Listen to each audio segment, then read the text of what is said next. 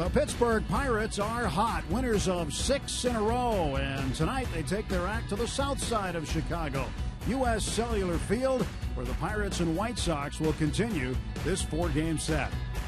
Hi again, everyone, with Bob Walk. I'm Tim Neverett. Robbie Ince-Minkowski with us shortly. The Pirates have won the first 2 games against the White Sox. They have won 5 of the last 6 games by way of shutout. The second time the Pirates have done that in their franchise history. The last time, 1903. Well, it certainly has been an amazing thing to watch, and who's ever seen anything like this before? I know I certainly haven't. I don't think at any level. The numbers up there speak for themselves. It's been incredible. I mean, if they keep this up, Major League Baseball is going to have to shorten the mounds again like they did back in '68. It's just one of those things now. We're just looking at this an inning at a time to see how far they can take it. The Pirates pitching is our T-Mobile game changer. The guy who hopes to keep pace with the rest of his brethren in the Pirates rotation is Jeff Locke. He did his part last time out against the Phillies, throwing 6 shutout innings against Philadelphia. Well, Jeff might not have that gaudy ERA like some of the other guys that he's out there pitching with, but at the same time, he's been doing his job last couple of starts. He's been, keeping us in the ball game, giving us a great chance to win. And as you said, in the last start against the Phillies, he went out there and put up 6-0. So, Locke is right now pitching just like all the rest of the guys are. I imagine they got a little competition going right now to see who's going to crack first. Jeff Locke making his first appearance ever against the White Sox. His catcher has been fantastic. We'll take a look at Francisco Cervelli when we return to Chicago after this on Root Sports.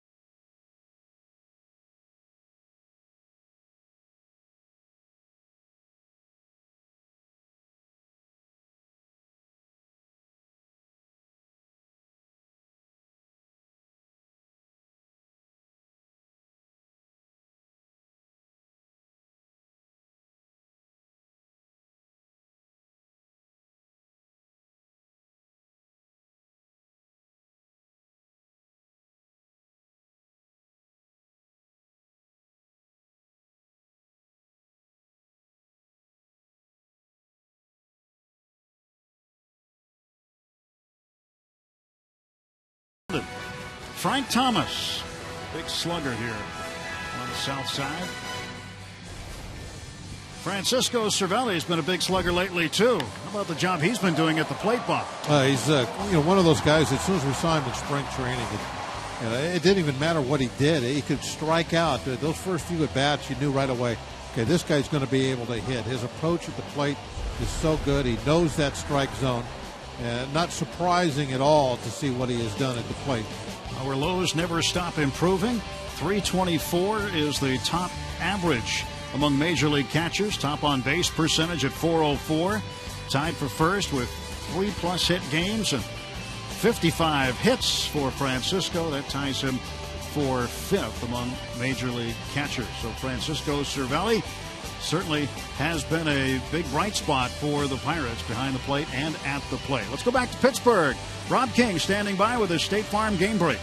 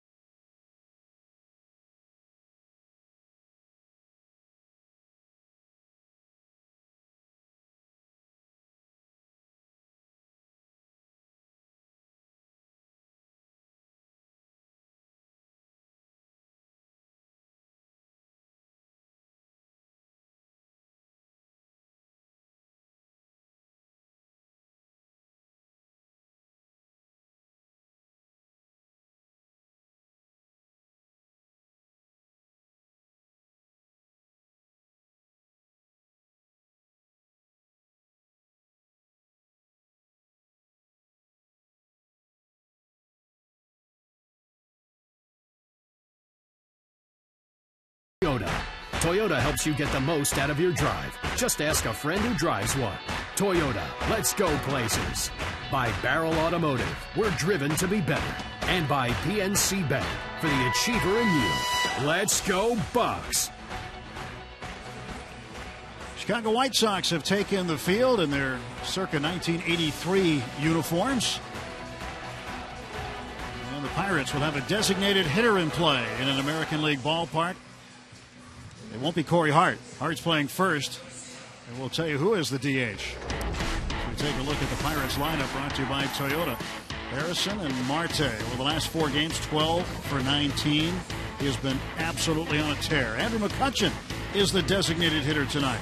Jung Ho Gung bats cleanup. Francisco Cervelli 5th. Mercer and Rodriguez in left field. Corey Hart batting 8th, playing first, and Gregory Polanco in right field batting 9th tonight.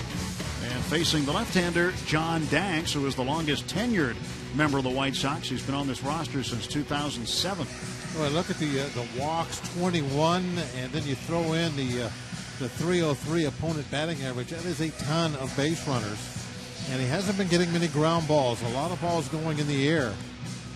So he's also given up 10 home runs this year. It has not worked out very well for him. And that's reflected in that very high ERA. The guys behind Danks in the field tonight. Defense for the White Sox presented by Honda. See Giovanni Soto back behind the plate. He'll complete the battery. The outfield, left to right, Cabrera, Eaton, and Garcia. And Beckham back out at third base. Ramirez at short, Sanchez at second, and Jose Abreu is at first base. The U.S. Cellular Field. Pirates haven't been here since 2010. The Bucs have taken the first 2 games of this series by way of shutout. And hoping to get this first one on the road on this brief 5-game road trip. Josh Harrison leads off. And he takes a strike, and we're underway.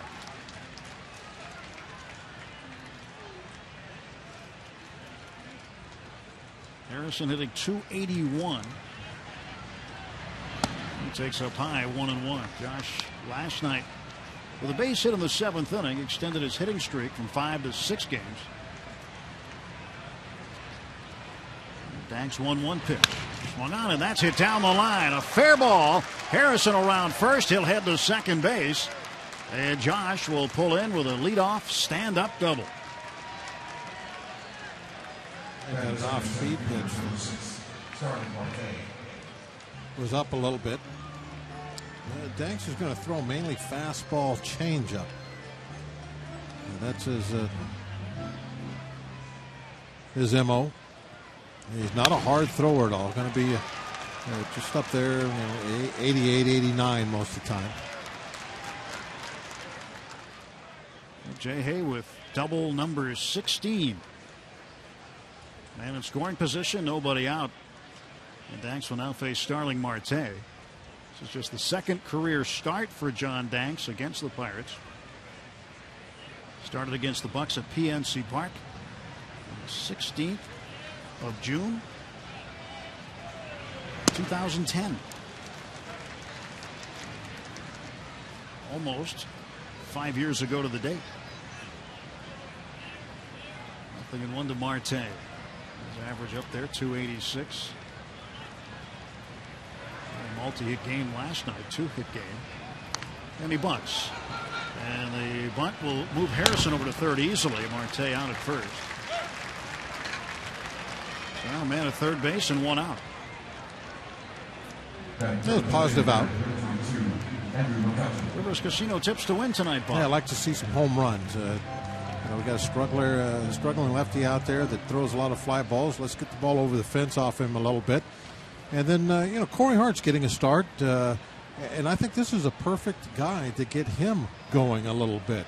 He's going to have 4 at-bats in a row against this lefty. And it would be nice to get Hart out of his slump. Going to need him down the stretch. Be a valuable guy coming off the bench. We know that he's got that pop in his bat. It'd be great to have a little long ball threat. McCutchen, the designated hitter.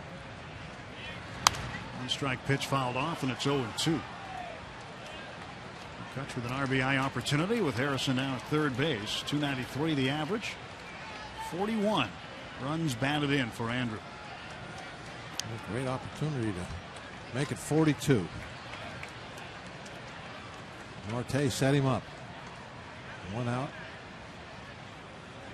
Jay Hay just about 85 feet away. Maybe not even 85. How about 80 feet? A decent lead with Beckham playing in. You can get off at least as far as the third baseman.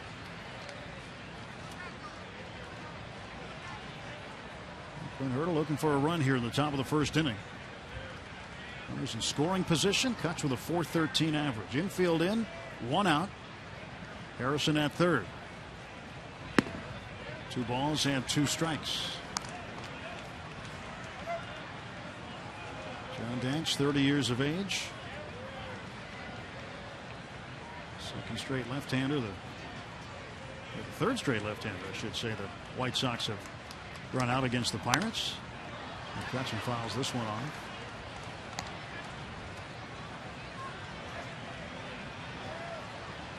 Not much difference in the Pirate batting average this year. Lefties, righties.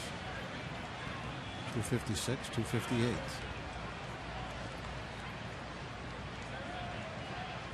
Robert Ventura, manager of the White Sox. So now the count full.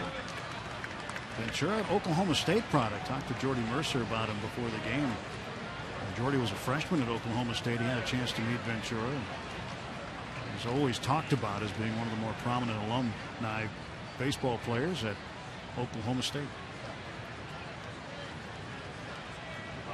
And the pitch. Swung on, a little tapper down toward third, fouled off.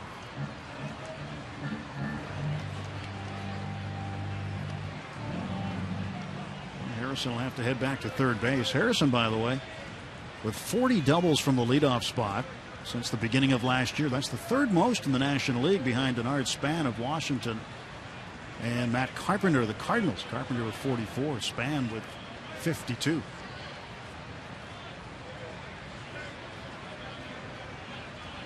Payoff pitch from Danks to McCutchen coming.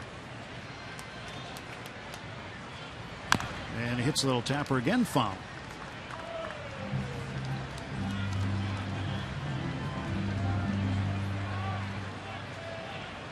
Since the 9th of May, the Pirates have the best record in the major leagues, 24-11.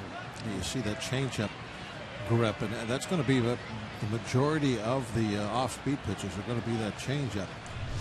And it almost looks, I don't know if it's because the camera's a little off from directly behind or not, but doesn't it look like the ball kind of moves toward the right-hand hitter? It did.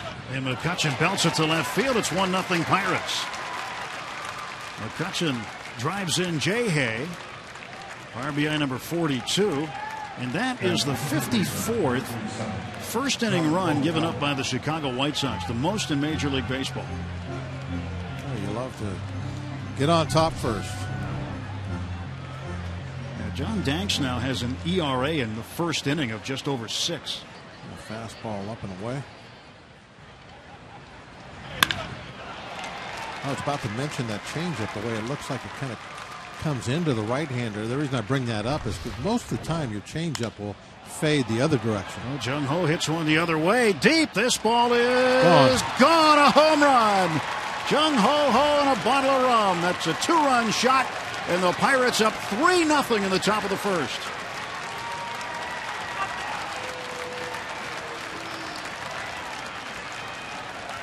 Fourth home run for Jung Ho.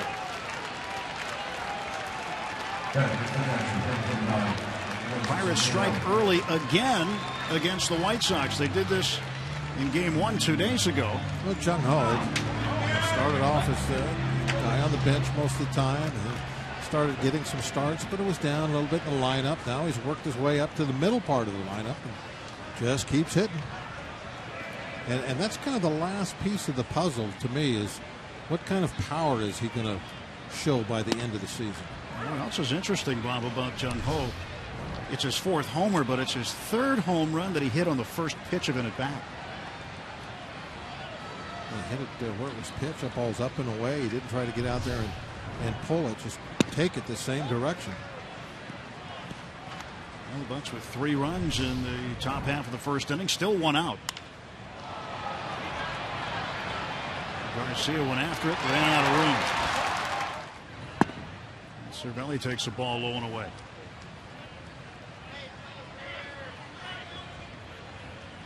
I think he likes that cleanup spot. Started hitting in that spot recently. Has been producing some runs. Jeff Locke has some runs on the board before he gets to go to work. Well, he looks real happy about it, doesn't he? You see the numbers about first inning runs now. 56 allowed for Chicago. Cervelli down on strikes, 2 away. Incidentally, the White Sox have scored only 19 first inning runs. That's the lowest in the major league. So they're on both sides of the spectrum, scoring the least and giving up the most in the first inning. Robin Ventura recently asked about it. He can't really figure it out. Says it's a phenomenon that needs to go away, was his quote today. The pitch to Jordy Mercer misses for a ball. So Charlie Morton last night dazzled him. 7 shutout innings. 5-0 now for Charlie Morton.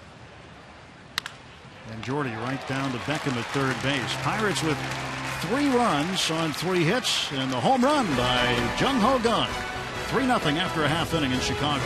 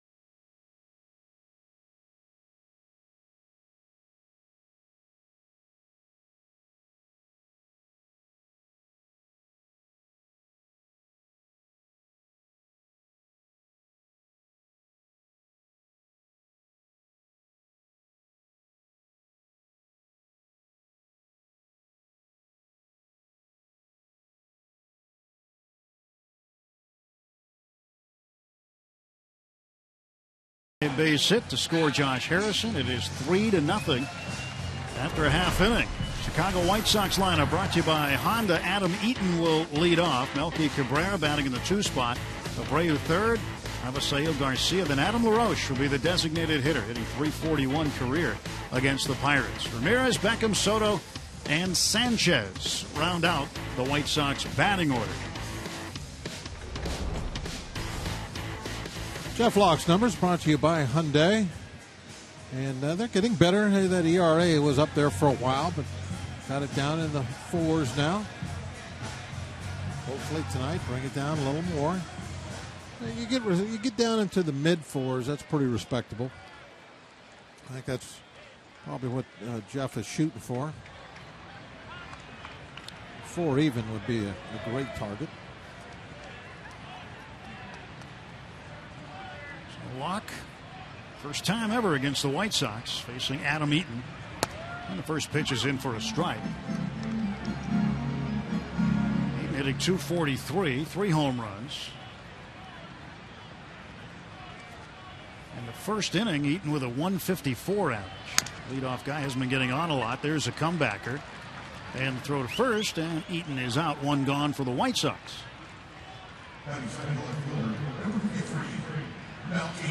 Jeff will face the switch hitting Melky Cabrera after Eaton grounds out. Starling Marte getting the start in center field as we take a look at the Pirates defense. Rodriguez in left, Polanco in right. Young, Mercer, Harrison, and Hart around the infield with Cervelli and Locke the battery. Here is Melky Cabrera. He had hit 4th and 5th in games 1 and 2. Here in game 3, he's sitting in the 2 spot where he has hit primarily throughout the course of the season thus far. And a ground ball to the left side. Jordy Mercer handles it. Fires one over to Corey Hart for an out, 2 gone. Melky not hitting right-handed very well. And basically, White Sox don't hit lefties very well, too. Only the Brewers are the worst team batting against left-hand pitchers. And the Brewers are hitting like 190 something. That's pretty bad. And Cabrera went into that at bat right-handed, hitting 107. Here is Jose Abreu. I think they're 203, I think, as a team. Pitch is in for a strike to Abreu. 203 is not going to get it done. No, that's a good hitting pitcher. It's a good way to look at it. Yeah. Interesting way to look at it. Well, you can't look at it. It's true, though. You can't look at it like that here, though, can you? 1 ball and 1 strike to Abreu. There is the pitch on the way. It's low. So Jeff got 2 quick ground ball outs. Got Eaton, got Cabrera. Now Abreu up. Pirates playing Abreu to pull. And a swing and a miss. Count is even, 2 balls and 2 strikes. 3 men on the left side of the infield. Jay Hay closest to second base. Corey Hart with the right side of the infield to himself. 2-2 from Locke. Back.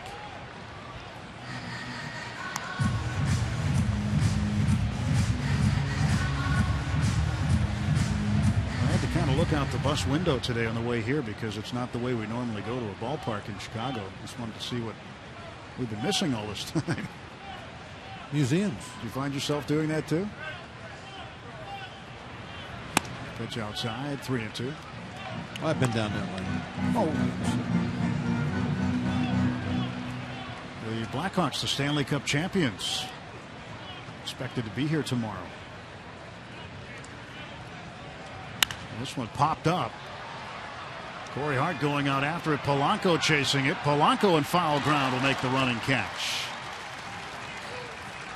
An 11-pitch inning for Jeff Locke. He retires the side in order.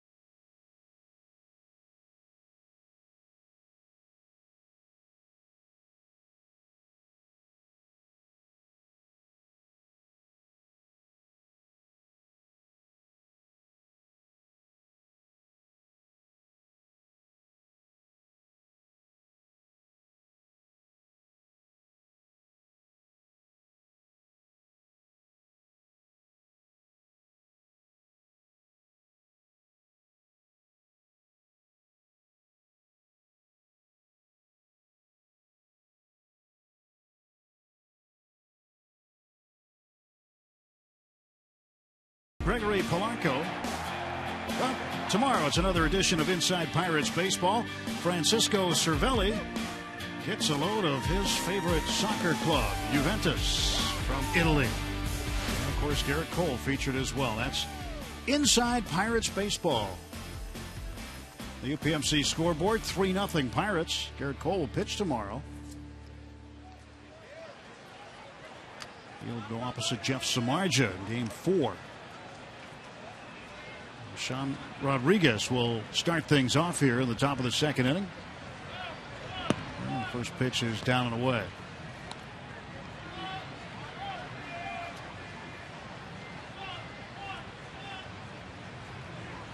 .262 for Sean. He pops this pitch up. It'll be playable. Abreu just across the line. Now he goes back into fair territory. And there's one out.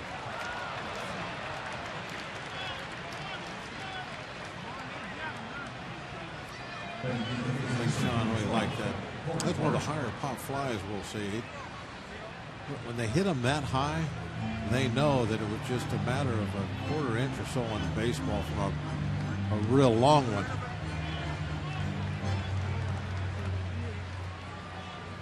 Well, Corey Hart playing first base tonight, batting in the 8th spot. I'd like to see Corey get it going and be a nice contributor to the win tonight. Corey takes a stride. Corey's had a battle with a swing and the miss lately.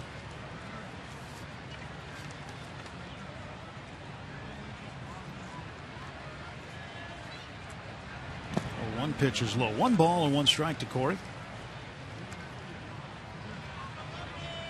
Appeared as a pinch hitter last night. Struck out.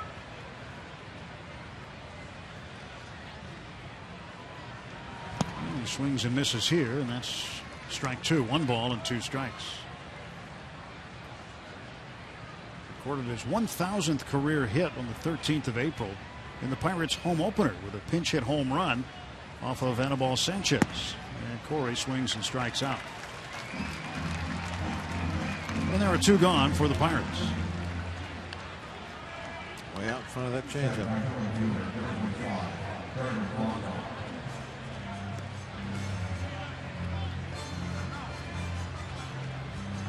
So 2 men down, and Gregory Polanco batting in the 9 spot. Well, he is a converted pitcher. Yeah. When was the last time he pitched? Before he signed his first pro He contract. was probably 15 years old. Yeah. 16 years old. And he takes a strike here. 1 ball and 1 strike. That's an interesting lineup with him in the 9 spot. Get him at bats against the left-hander, and that's one thing that Glenn had talked to me about a couple of weeks ago, that he does want Gregory to learn to hit lefties. Well, this is not your typical lefty that's got like a real good breaking ball that's going to really mess him up. It's not so much learning to hit lefties, it's about hitting left-handers better and not getting yourself in a situation where you're going to platoon. They want Polanco to be an everyday player. Whether it's a right-hander or a left-hander out there, they want Polanco to get hits.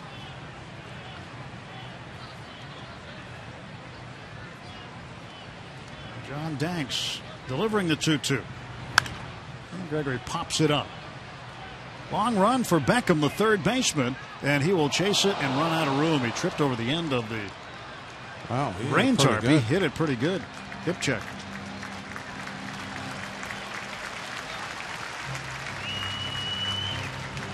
Seems to be all right.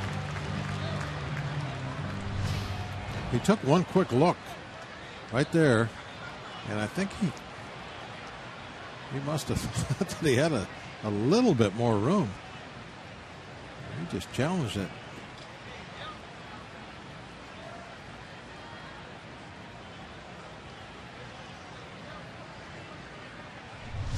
So, Beckham back to third base. We gotta love that effort. Yeah, good effort. And the 2-2. It's in the dirt, full count.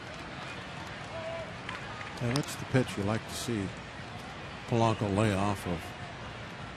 Not chase after. Lefty on lefty. There's the wind, the payoff. Foul it back.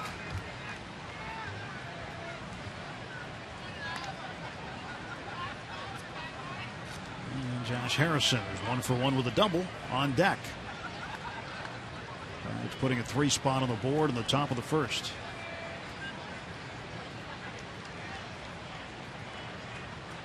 Everything is away to Polanco. Gregory stays alive with another foul ball.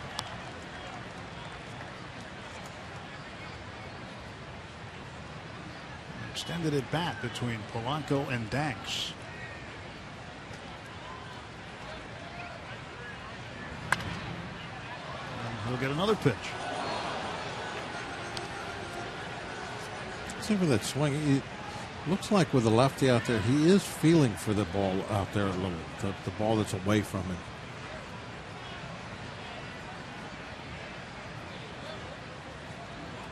Three ball, 2 strike pitch. Ground ball to the right side. And Sanchez, a close play at first base, but they get Polanco. It took Danks 10 pitches to retire Gregory Polanco.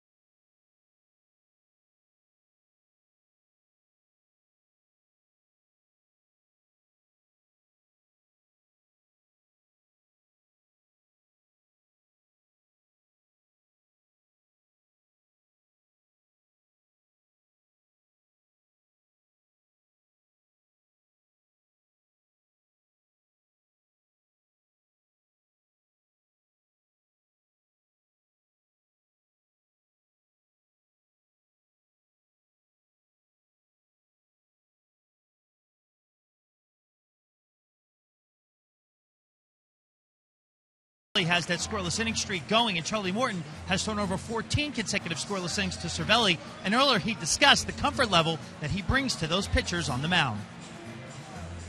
It's confidence in himself. It's confidence in his game calling. It's the time that he takes to study hitters, and he's watching guys in the box. I'll look in for a sign, and he's looking at the hitter.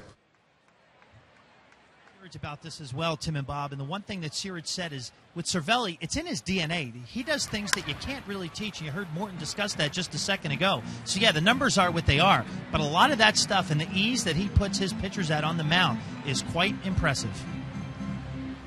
It has been impressive to say the least. We'll ask Ray Searage about that. We'll talk to him coming up during the game shortly. He'll join us from the dugout. The pitch to Avisail Garcia inside for a ball, and it's 1-1 to the right fielder for the White Sox. .275 the average for Garcia, getting in the cleanup spot tonight. 2 balls and a strike.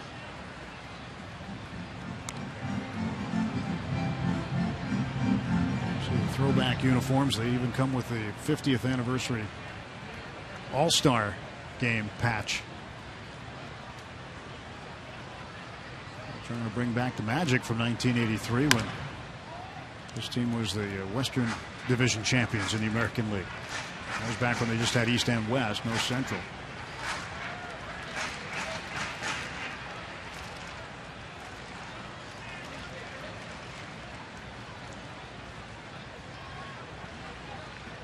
The pitch on the way. And Garcia goes down on strikes, 1 out. Who was managing then?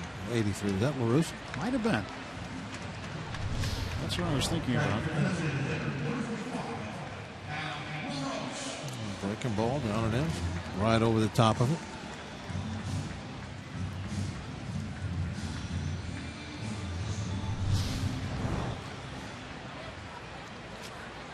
Garcia now has struck out 4 times in this series. Here's Adam LaRoche, just his second at bat. He had a pinch hit at bat last night, turned into a fielder's choice. I was chatting with Adam today, and he told me that his brother Andy finally hung him up. Andy was in spring training with the White Sox. He said that Andy has now joined his brother Jeff in Steamboat Springs, Colorado, and is taking the first summer of his life off. And a strike on the outside corner. It'll be a weird feeling. Well, that beard really goes well with the throwback unis. It does, doesn't it? Yeah. Sharp. 2-1. Red on red. Count is even. 2 balls and 2 strikes. Harold Baines. What a hitter. An 83 team. Still working with the team. He's the assistant hitting coach of the White Sox. I think Jim Leyland was the third base coach on that team. Carlton Fisk. And LaRoche goes down on strikes. Back-to-back strikeouts for Jeff Locke. He's got 4 in the game. 2 men out for the White Sox. Our Barrel Automotive league leaders. Stat Pirates pitching with Major League ranks first in everything but innings per start, where they're second.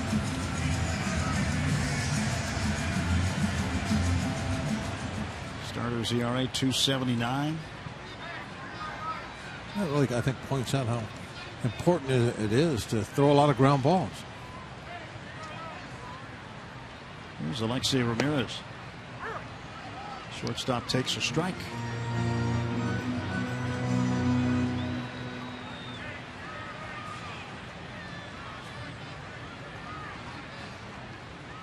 That one's upstairs. 1 ball and 1 strike.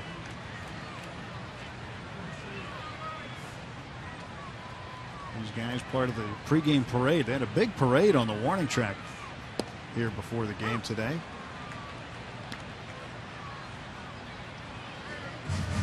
Tons of kids and little league teams out here.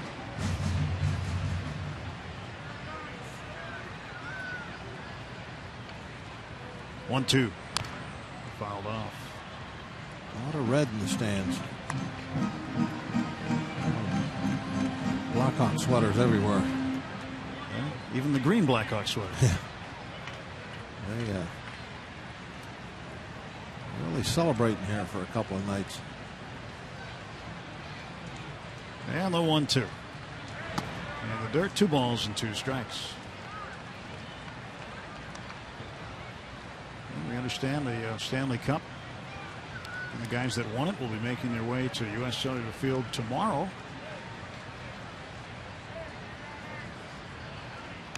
And a foul ball. Just got a piece of it.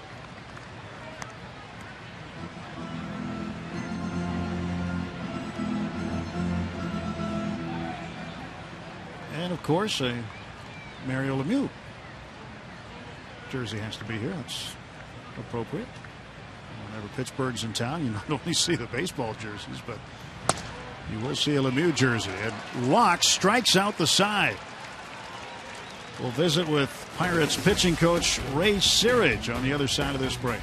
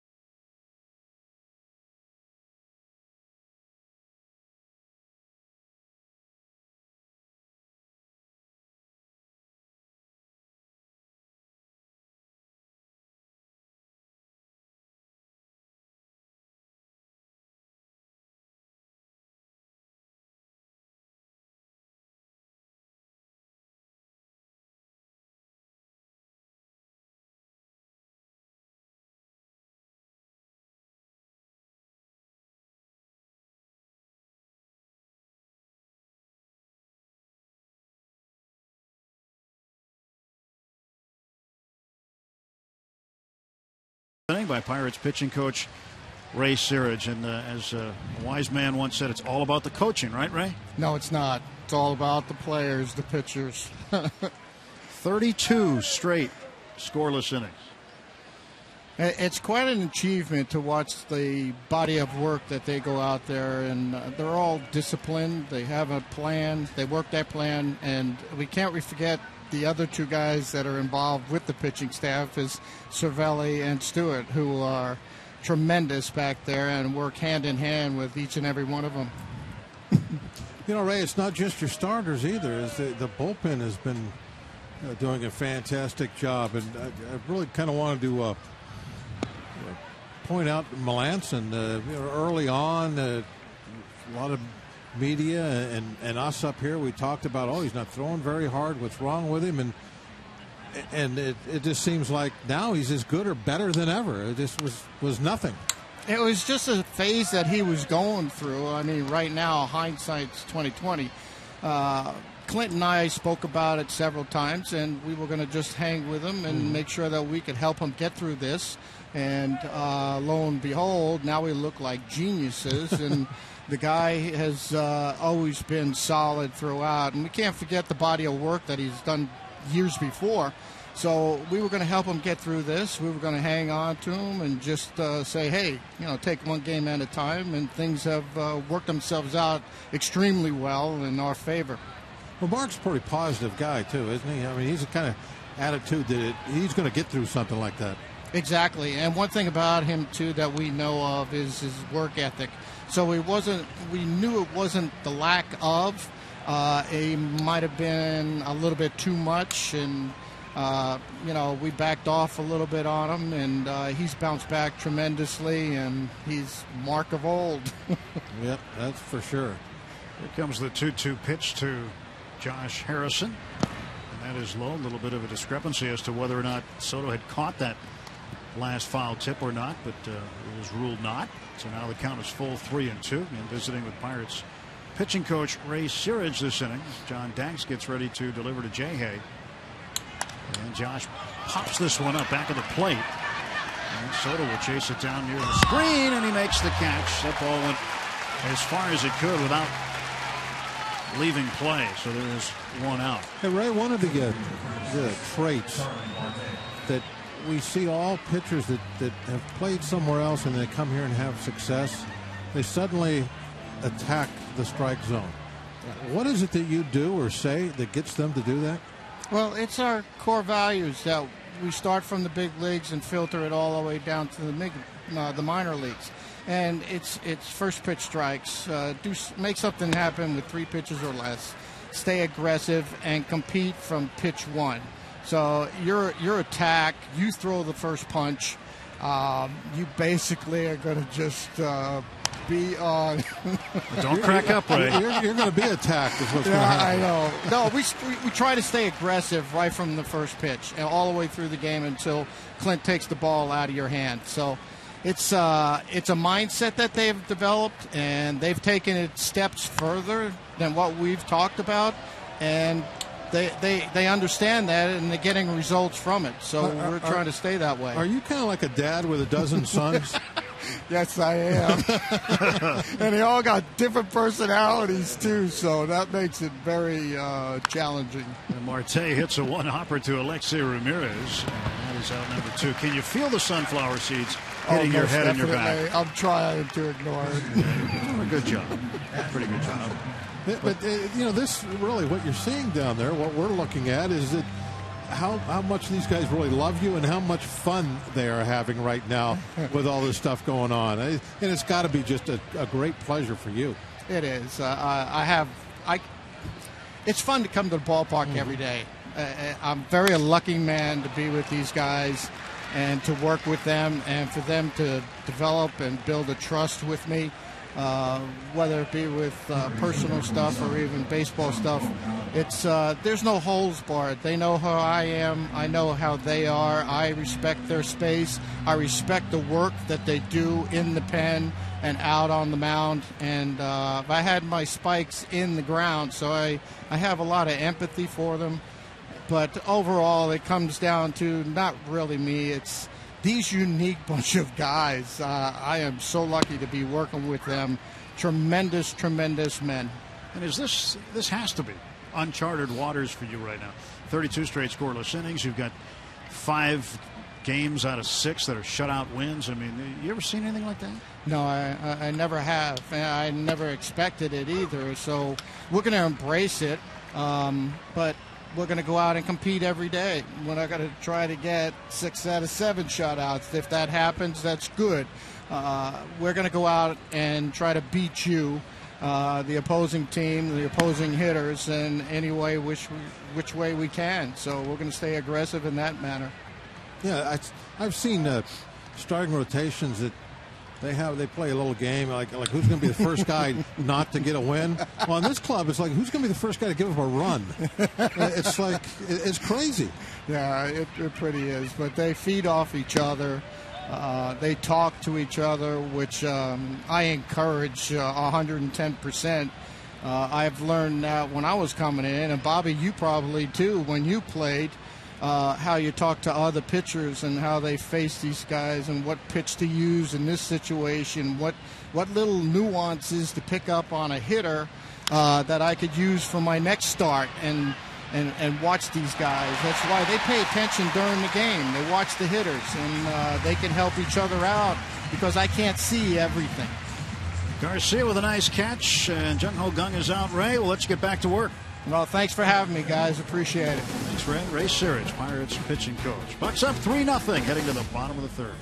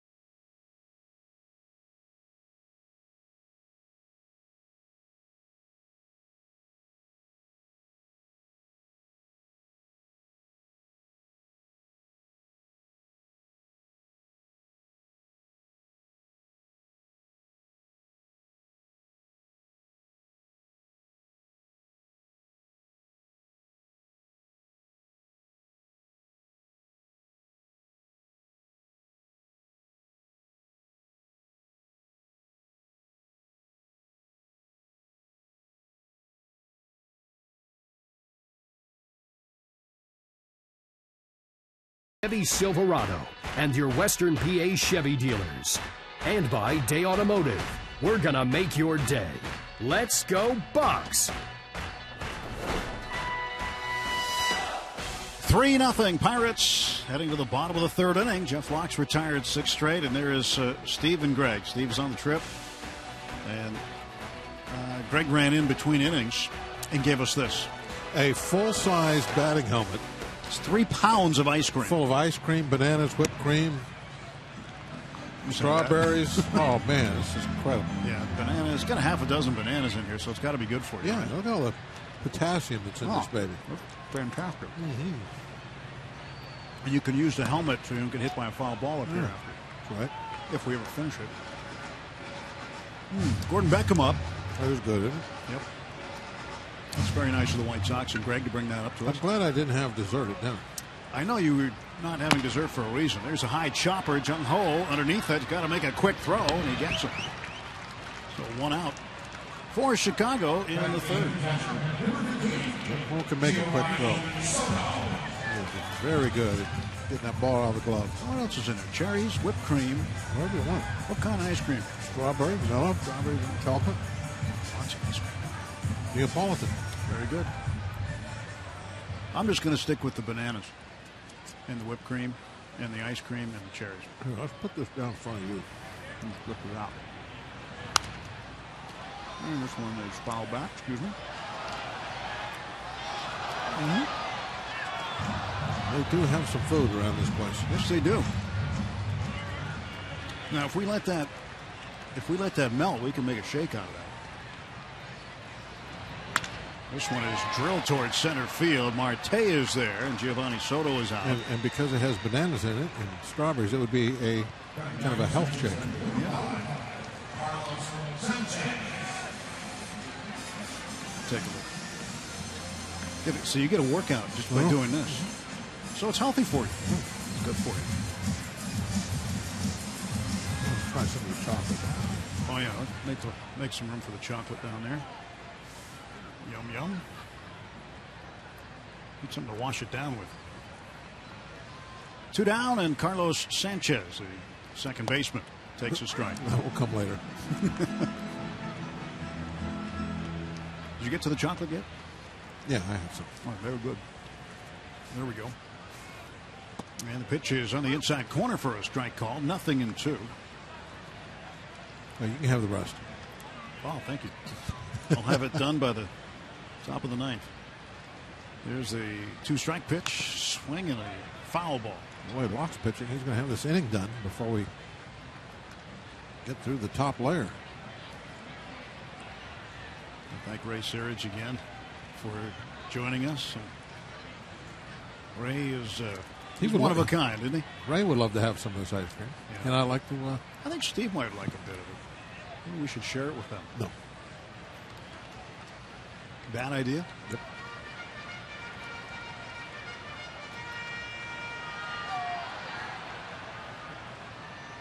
Let's see. Count is 1-2. And that one is strike 3. How about that? A 10-pitch inning for Locke. He has retired 9 in a row to start the game. We'll go to the 4th.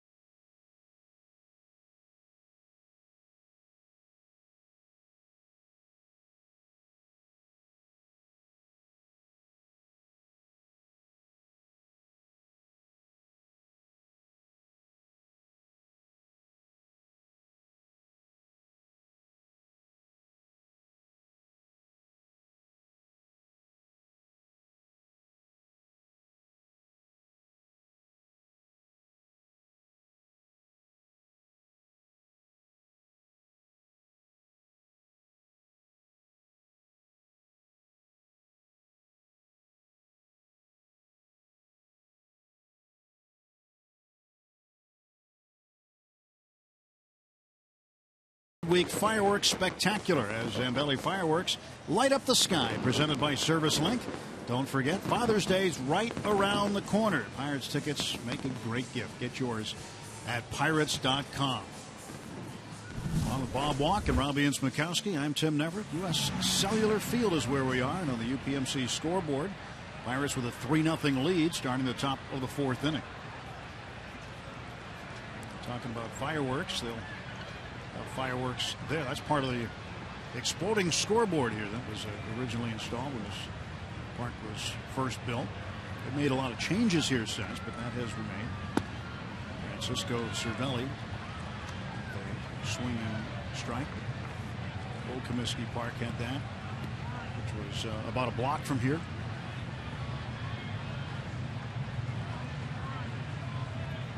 Cervelli hitting .322. He struck out swinging in the first. John Danks delivers. And Cervelli hits one in the air to left center field. And over to get it is Melky Cabrera for out number 1.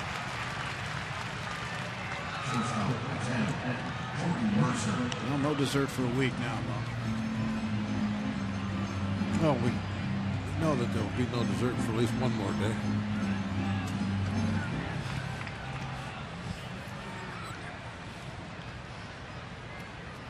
We didn't think we were going to have any tonight. We were surprised. Jordy Mercer takes a strike. They'll get their dessert later.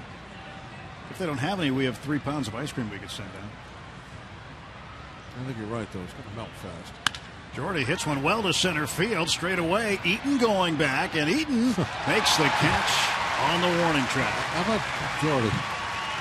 Hitting everything hard. He hit a laser beam to third first time up, but now hits one hard to 400 feet straight away.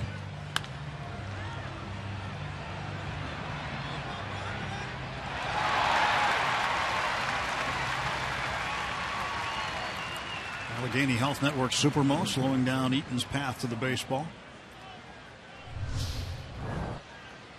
So 2 men out for the Pirates, and Sean Rodriguez at the plate.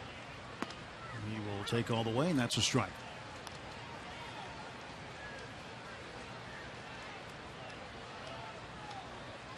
Sean hit his 3rd home run of the season last night.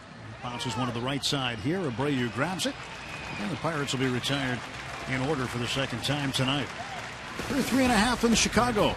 It's the Pirates 3, White Sox nothing.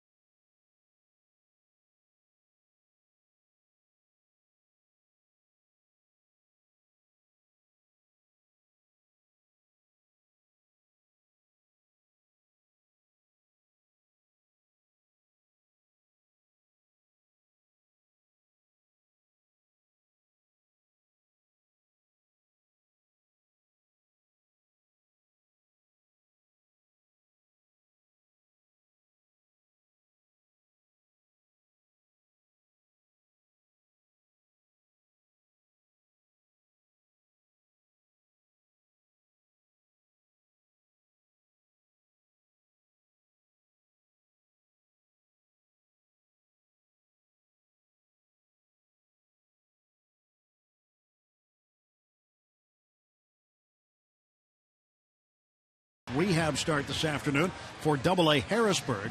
5 innings, allowed 2 runs, 1 earned, 4 hits, struck out 6. He threw 71 pitches, 48 of them 4 strikes. And Strasburg trying to make his way back to the Nationals. As we will after tomorrow night's game. We'll head over to D.C. 3-game weekend series with Washington, but still work to be done here in Chicago. Pirates up 3-0. Jeff Locke, so far so good. He'll face the top of the order for just the second time.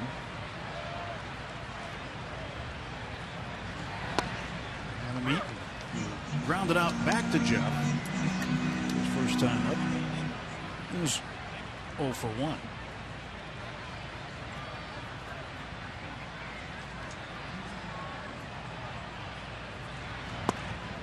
One thing, you look at this team, Bob, they don't take many walks, and Adam Eaton, their leadoff man, has half as many walks as the team's walk leader, and that is Adam LaRoche. LaRoche with 32 walks. Eaton has 18, and Eaton is second on the team in walks.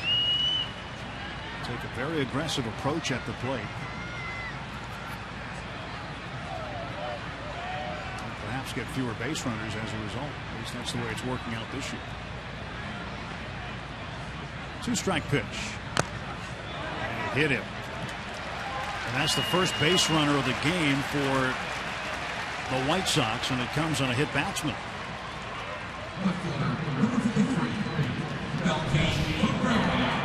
He really hung in there. He didn't move much until it was too late. He left that pad of his down right there. Just glanced off it right to the glove. That's a shame. Leadoff hitter aboard. Melky Cabrera grounded out to Mercer at short in the first. 0 for 1.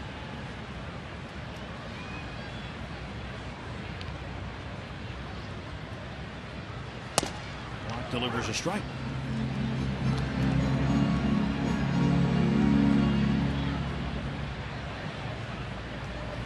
Locke really, so far in this ballgame, shown some great command of his fastball, despite the fact that he just got one inside a little bit too far. But he's way ahead of the count. He's trying to get something in on his hands. We always talk about before Locke pitches that's going to be one of the keys for him is the fastball control, and can he get the ball inside on the hands of on the lefties and especially these right-hand hitters. First, Eaton stole second last night in the first inning. Charlie Morton. So really keeping an eye on him.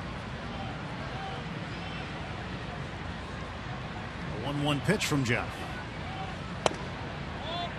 2-1.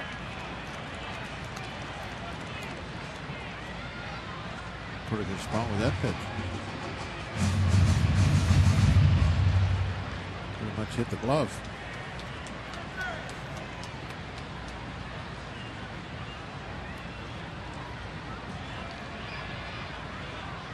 Number 2-1. 3-1.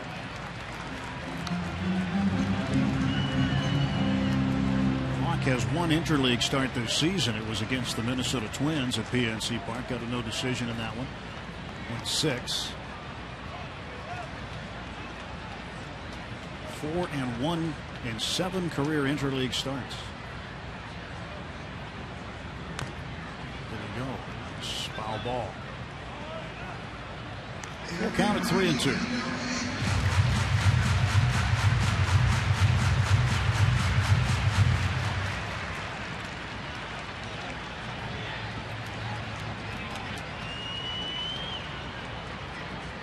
Three balls and 2 strikes.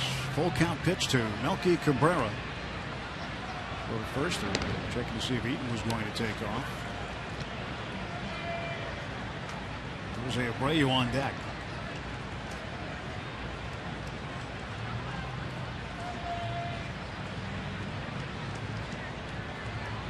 Payoff pitch. Ground ball line of third.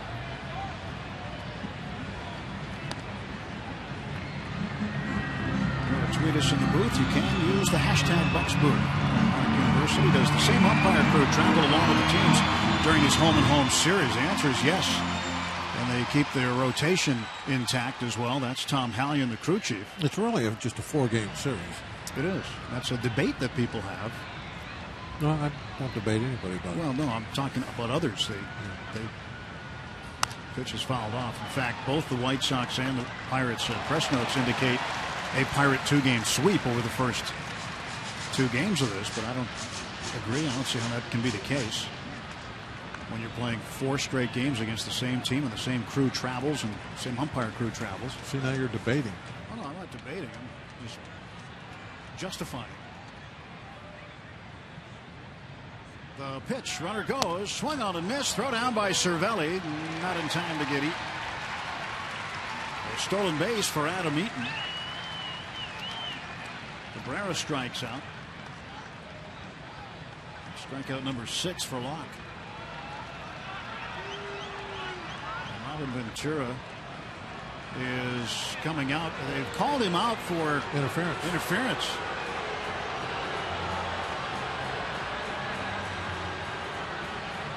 Saying that Cabrera interfered with Cervelli's throw, so the base runner Eaton is out.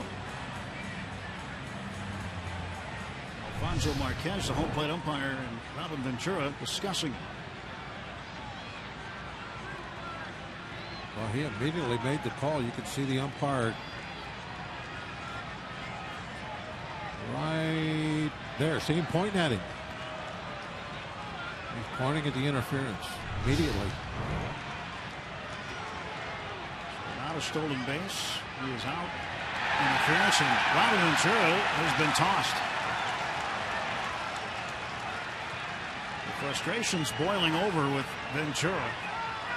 His team just completed their 3rd winless road trip.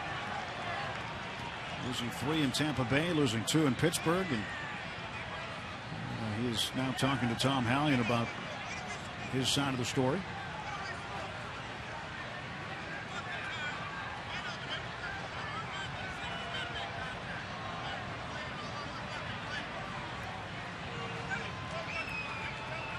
You don't get to see this very often anymore. Arguments.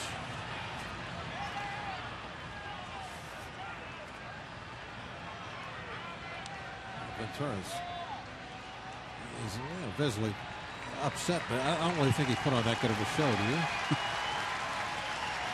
I thought he'd be more upset. Yeah, he's animated. Cabrera right there called for interference, and it happened to be on strike 3. So it turns into 2 outs. And Ventura pushing the wrong button and gets run from the ball game. That was about as good as it got right there. Yeah, so now bench coach Mark Parent will take over as manager for the rest of the game.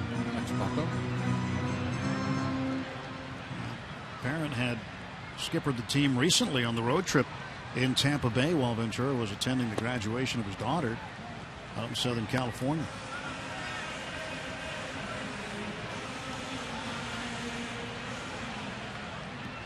Mark Parent takes over early in the game. Bottom of the 4th, 3-0 Pirates, 2 outs, nobody on, 1-1. And a ground ball to the right side, a base hit. First hit off of Locke tonight. Hit it where nobody was home.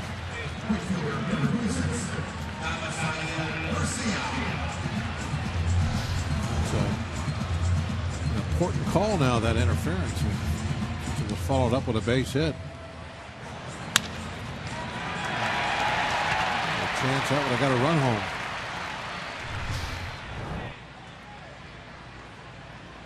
Brayu at first, Garcia at the plate, 2 down. Garcia takes a strike. He struck out swinging in the 2nd.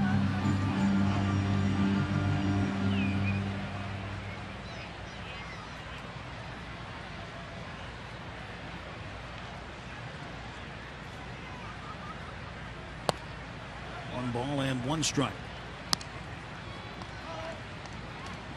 You don't see the batter's interference called all that often, especially on a strike 3. See it every now and again, though, but not every day. Normally, we have seen it, and you're right, it's rare. There's contact. I think it even makes it a rarer call. You would see it less when there's no contact in between the hitter and the catcher.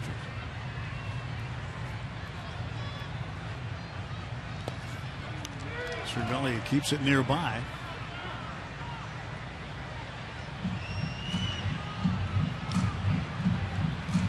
Another tweet comes in.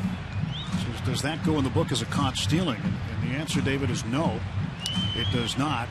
Francisco Cervelli gets credit for both putouts. Gets the putout on the strikeout, and he gets the putout on the batter's interference. So 2 unassisted. A good question. I'm not sure how to write that one down.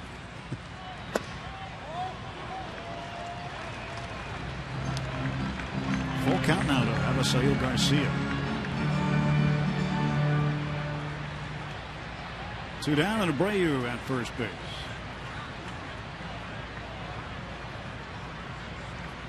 Time is called by first base umpire Dan Bellino. Everybody's ready to go again. Jeff looking for a strike here on the 3-2 pitch. Abreu takes off. Swung on and a ground ball to third. Jung Ho's got it. Fires on to first. And that'll do it for the White Sox. No runs, 1 hit. And 1 left. Heading to the 5th inning at U.S. Cellular Field.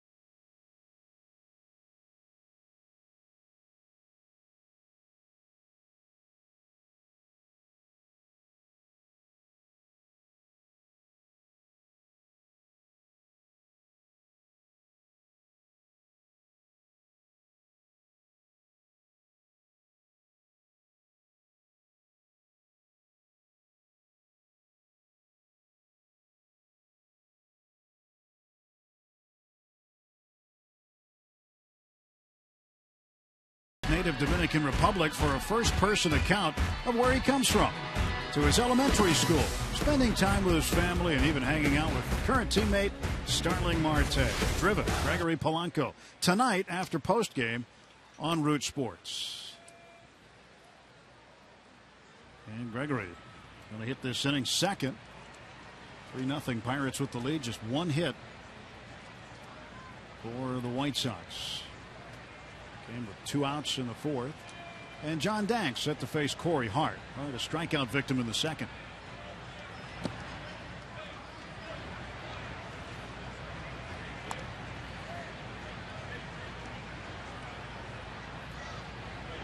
Average down to 178 for Corey.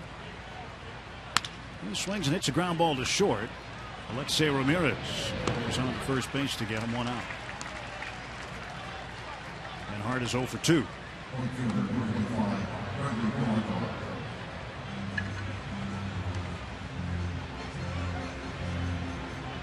John Danks' second career start against Pittsburgh. He got a win almost 5 years to the day, June 16th, 2010 at PNC Park. Went 8 innings, scattered 4 hits in that game. What a different team out there now. It is. One thing that's been going wrong for Danks has been giving up a lot of hits. Coming into the game tonight, since the 21st of May, he has the highest batting average against in the American League. 344 hitters have been hitting off. Breaking ball taken for a strike. And it's 0-2 to Polanco. Cooper, the pitching coach, looking on, and his guys have done an okay job. His offense just hadn't got any runs for his pitchers. Had low run support. And then there's that first inning thing where they've been giving up a lot of runs. 56 runs in the first inning. Look what happened in game 1 of this series on Monday. That game was essentially over in the first. Pirates put 5 up. 2 balls and 2 strikes. Just, I mean, 3 tonight. That puts you in a big hole. I mean, 3 runs is a lot. You see that 3 up there in the first inning. You haven't even hit yet. And already, even if you shut him out for the rest of the game, you're going to have to score 4 to win the game before you've even done anything. So it's tough to give up multiple runs in the first inning. You just have to fight back the whole night. Seems like you chip away, and then if the other team, the Pirates in this case, can add on occasionally, then that's kind of goes to what you were saying. The game's over before you even get started. And Jay batting with 2 outs. Takes a strike. Josh is 1 for 2 with a double and a run scored in the first.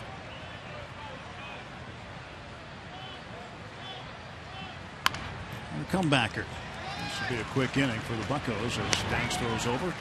Tires the side in order for the second inning in a row. Took him just 10 pitches.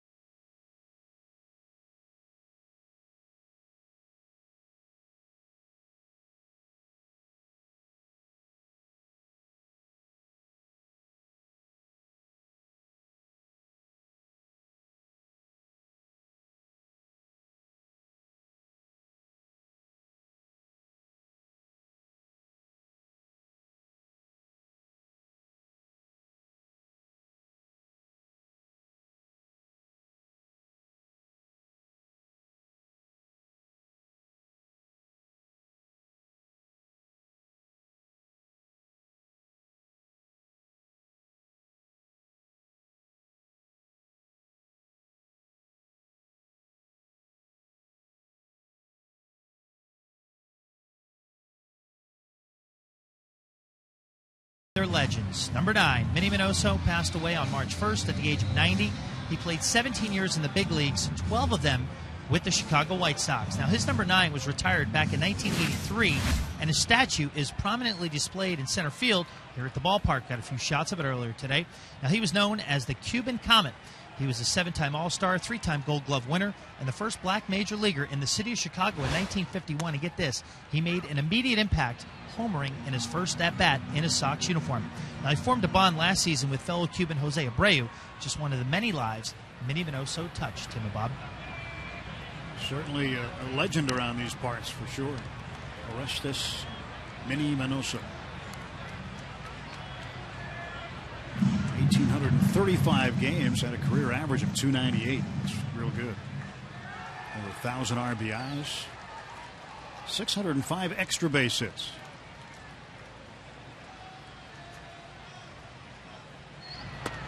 LaRoche takes the 0-2 outside, 1 ball, 2 strikes.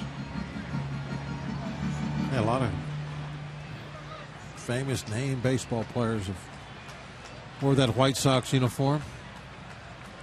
Great tradition, history here. We were looking at that in the press room on the wall. A lot of lists of all their famous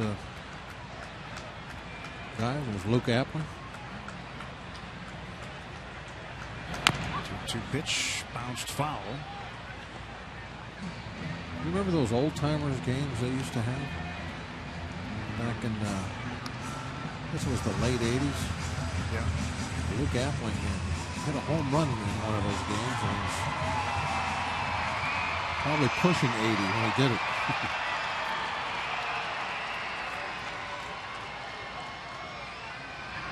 And down on strikes goes Adam LaRoche for the second time tonight. The White Sox designated hitter takes a seat to start the fifth. 6 strikeouts for Jeff Locke.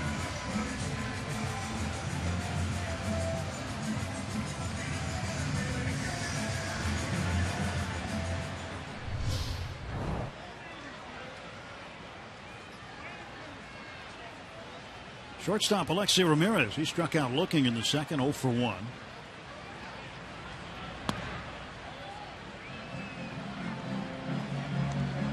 and no strikes to Ramirez.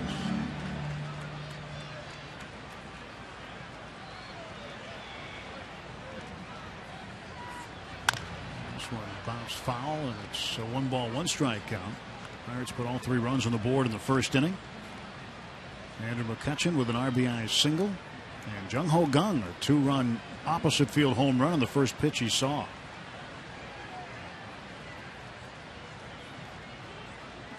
Cleanup hitter's supposed to do, huh? Up with the big long ball. Well, the more we see him play, the more things we like about his game. I agree with that. We did not have a chance because he was playing in Korea, obviously, to see him before spring training of this year. And he has really developed well in this Pirate ball club. Pitch is fouled back into the seats. I think everything about his game was a question mark to everybody when spring training started. How was he going to field? I don't know. Nobody had ever seen him really. You're right. And everything was a question. Could he hit for average? What kind of running speed does he have? Were the power numbers that he had in Korea, were those going to be able to transfer to here? And for the most part, all these answers have been very, very positive. 1-2 to Ramirez. And the schedule here was one thing that Pirates had a slight concern over whether he could adjust to or not, because in Korea they play 128 games, here 162. 3 games on and then a day off over there. He's adapted nicely.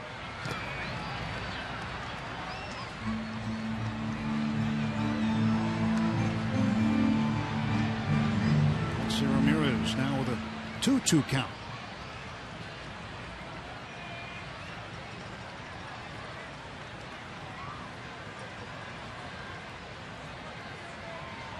And Jeff Locke's 2-2 pitch. A little bit low, and the count is full, 3-2.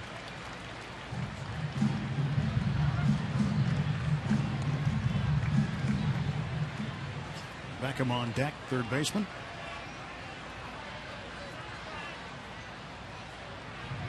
Payoff pitch called, strike 3, and for the second time Ramirez has gone down looking. That's strikeout number 7 for Locke. This is the second time he has disagreed with that inside fastball call. The last time he stood up there and had a nice discussion about it. This time he kind of smiles and walks away.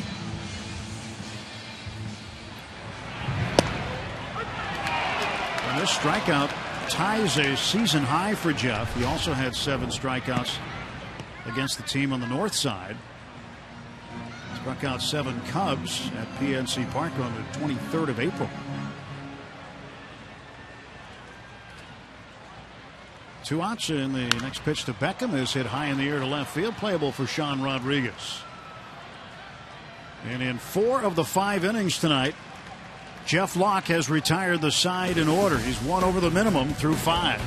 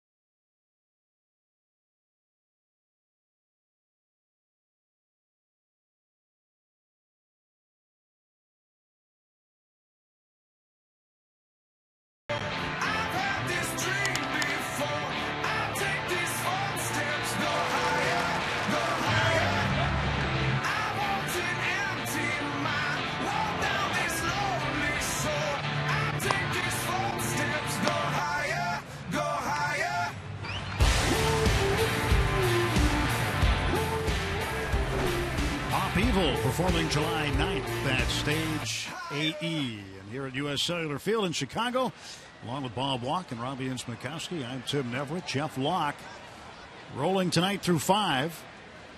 Pirates with a 3-0 lead on the UPMC scoreboard. Starling Marte drives this pitch deep to right center field, still carrying, and Adam Eaton up against the wall, tracks it down.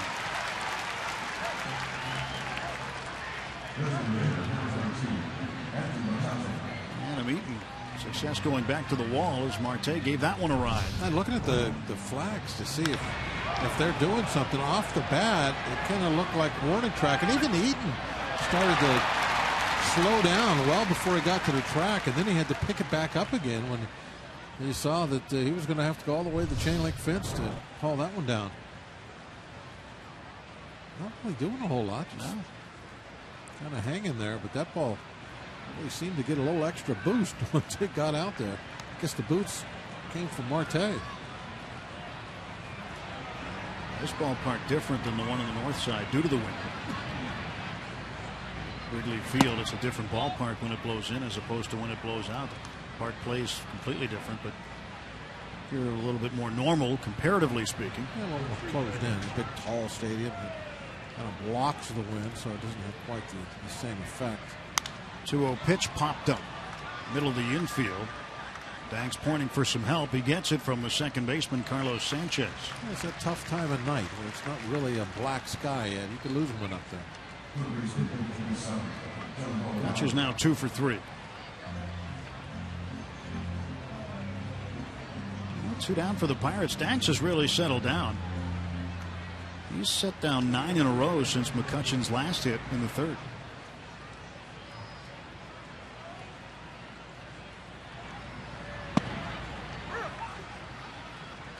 Jung-Ho Kang takes a strike.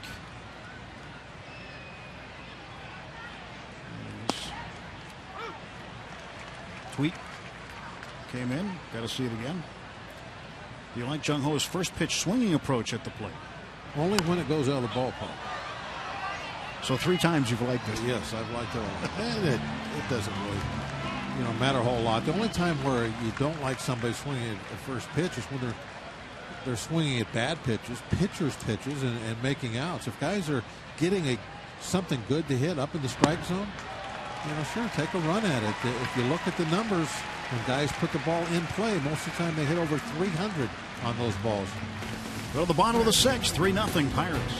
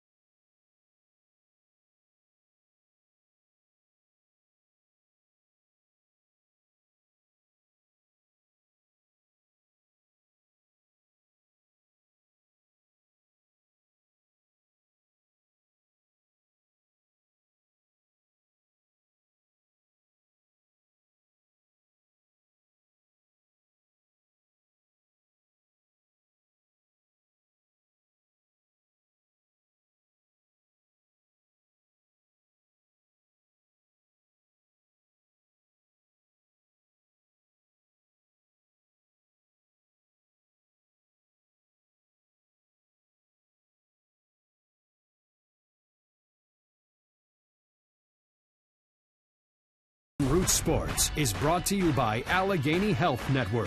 Health for all. By Kenny Ross, Ask a Neighbor. And by Levin Mattress, located in all Levin furniture showrooms and freestanding stores. Let's go Bucks! Pirates and White Sox interleague play continuing at U.S. Cellular Field in Chicago. Pirates a 3-0 lead as we go to the bottom of the 6th. Giovanni Soto will lead off against Jeff Locke.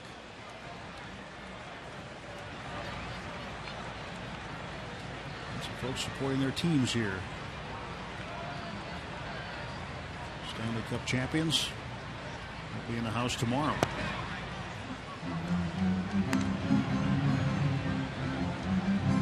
Soto 0 for 1. He lined out to center field to Starling Marte, his first time up. 1 ball and 1 strike.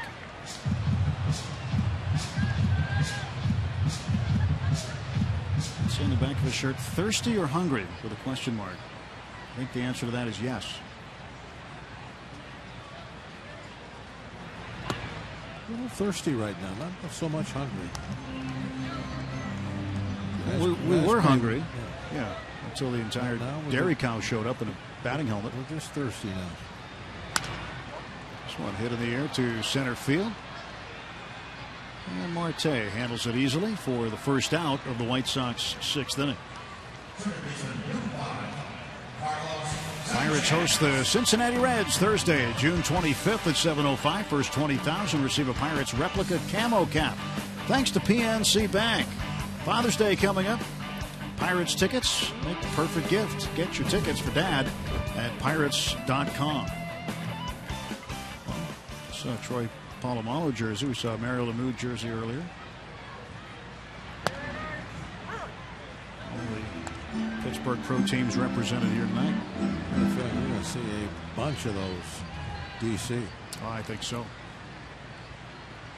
Weekend, driving distance. Yep. And 2 afternoon games. A 4 o'clock game on Saturday and a 1 o'clock game on Sunday. You can go to the game Sunday, drive back, be home at a reasonable hour. 0-2 to Sanchez. 1 ball, 2 strikes.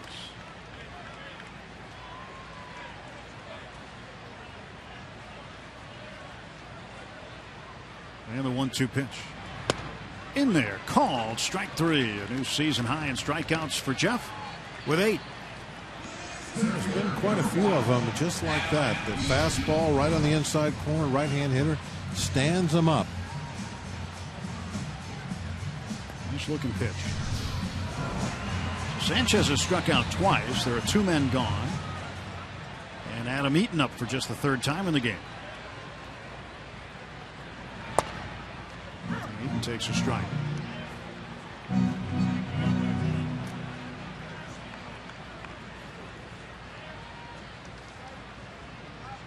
Eaton was hit by a pitch in the 4th inning.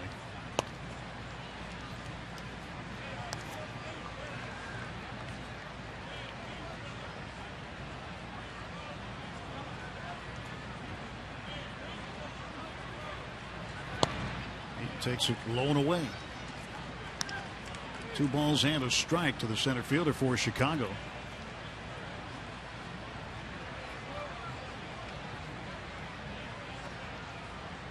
Getting him into it at a young age. It's great.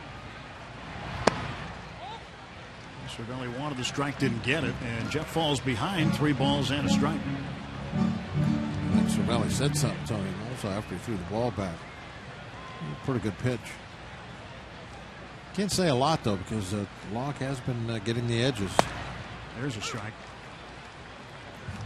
That was an edge pitch.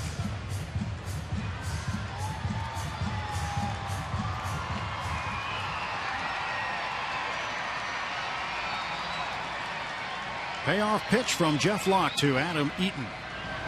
Walked him. Breaking ball.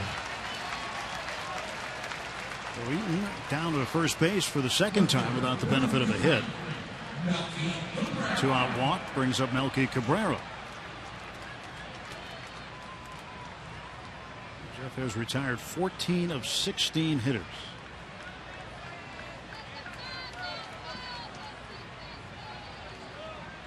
A little help with the batter's interference in the 4th inning when Cabrera was up and Eaton was trying to steal second.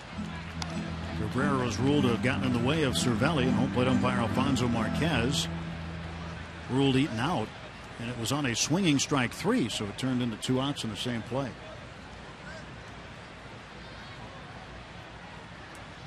Oh, 1 now to Cabrera. There goes Eaton, and a rip down the left field line. That's a fair ball. Eaton's going to come around 3rd.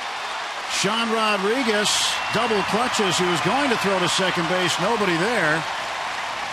And that ends the Pirates' scoreless innings streak at 35 2/3 innings. 2-out walk. That opened the door a little bit.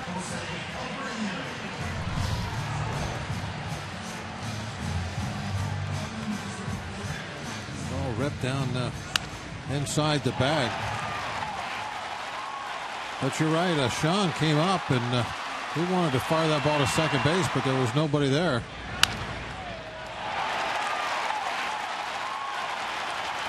And Eaton with the head start scores easily. It's a 3-1 ball game now. And the 3rd hitter in the order, Jose Abreu, is up. Abreu got the first hit of the ball game in the 4th inning.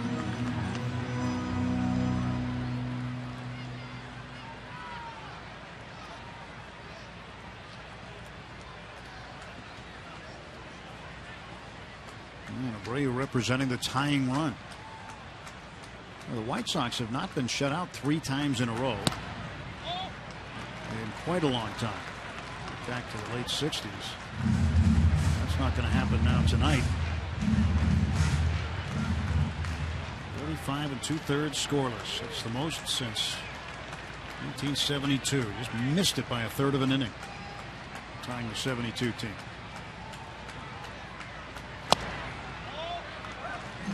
Steve took a deep breath over there. Steve, your team's record is safe.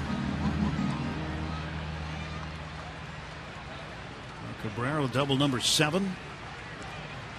That's the 2nd hit off of Jeff Locke. And now falls behind Abreu. 3-0.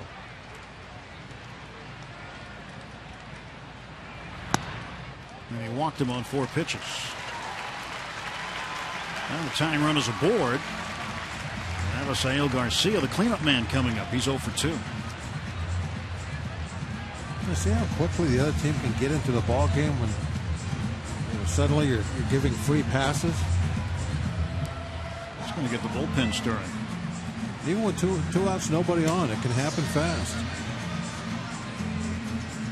I mean, considering Locke has done a tremendous job tonight and has given up just 2 hits, the 2 walks this inning. The first one was the 2 outs, nobody on. He decided to go with a 3-2 breaking ball, missed by quite a bit with it. He had a do-over on that one. He might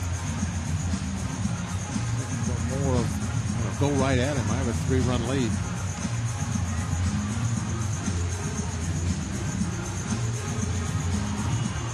Archimedes Caminero getting loose.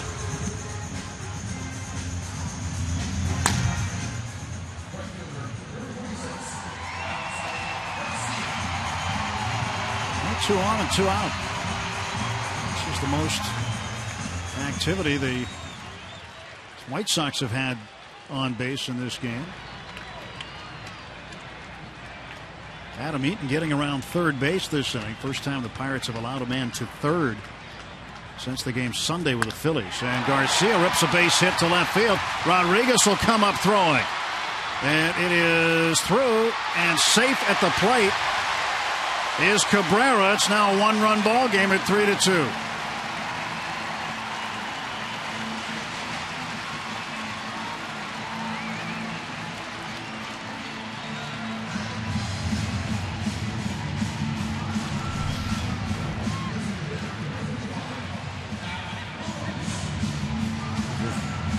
Sitting on that curveball looked like the way he went after it. It looked like there was going to be a possible play at the plate. Sean got to the ball fairly quickly, but throw off the line or up the line.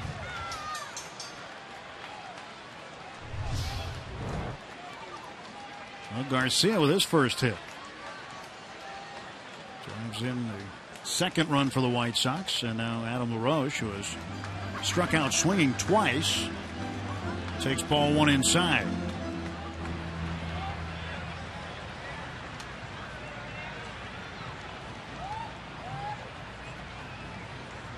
Want to know the count. Swinging and miss.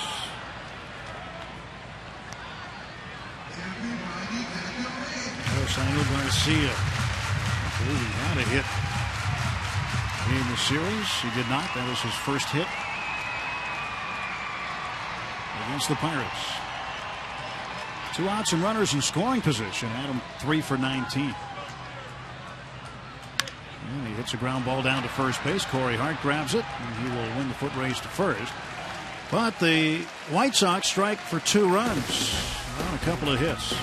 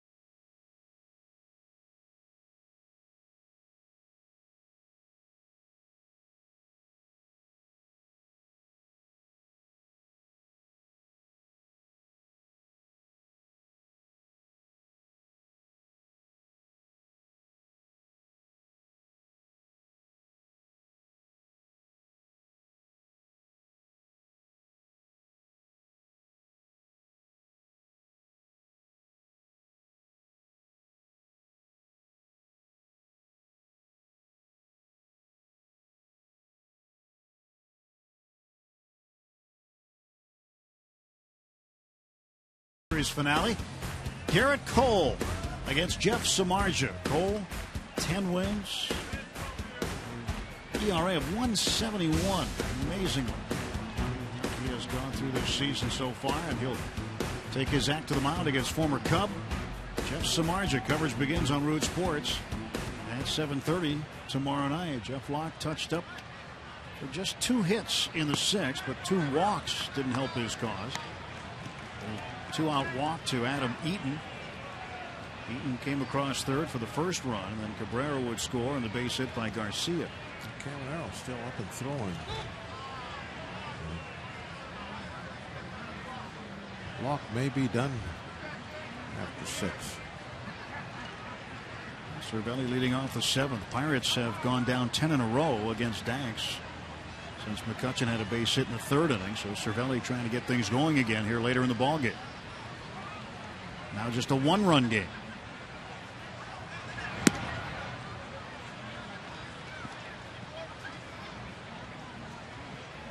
Ball and a strike to Francisco Cervelli.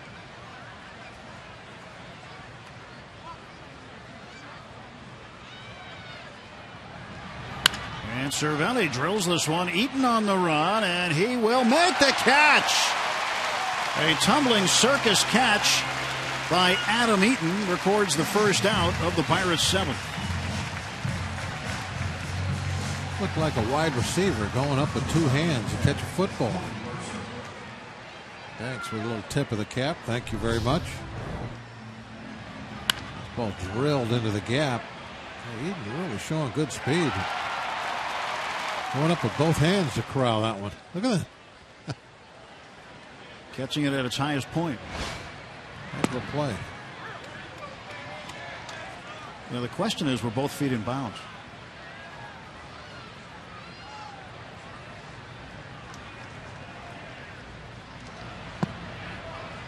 A strike called to Mercer. And it's 0-2 to Jordy. Jordy tonight is 0 for 2. He has hit the ball hard on the nose twice right at people. Once to third and once to center. And this one a little nubber up the first base side. Abreu will handle it. It's an easy out for the White Sox.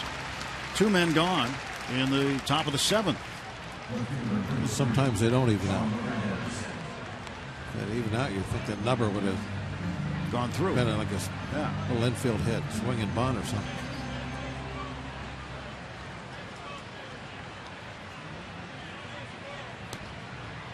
Manero getting ready.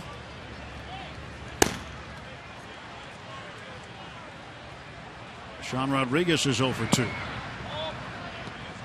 Pirates looking for a little separation as this game gets later. And Danks has really settled down.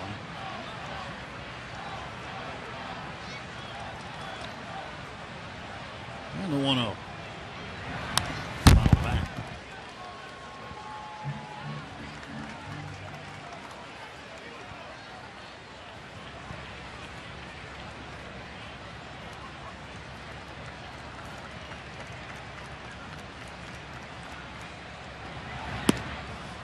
Two and 1 to Sean.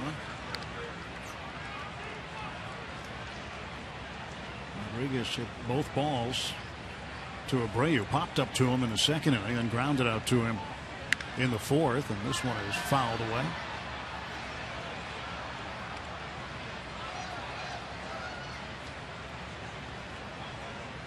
He stays even to Sean Rodriguez.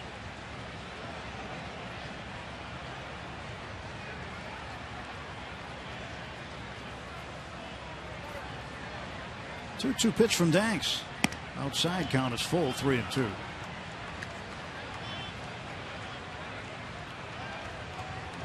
Corey Hart in the on-deck circle. 2 pulled foul.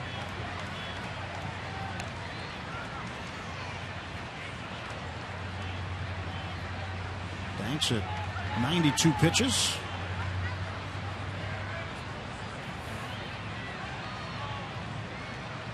And the payoff. That's fouled off. And in spite, Bob, of the way the game began for Danks, he has pitched very respectably since. Yeah, it wasn't what I expected to see happen with the just really poor stat sheet he has. This is one of his better games of the season, you would think. Giving up just 4 base hits. And make it 5 as this one goes to right center field. Sean Rodriguez, a 2-out single. That ends a long string of retirees for Dance. Rodriguez now 1 for 3.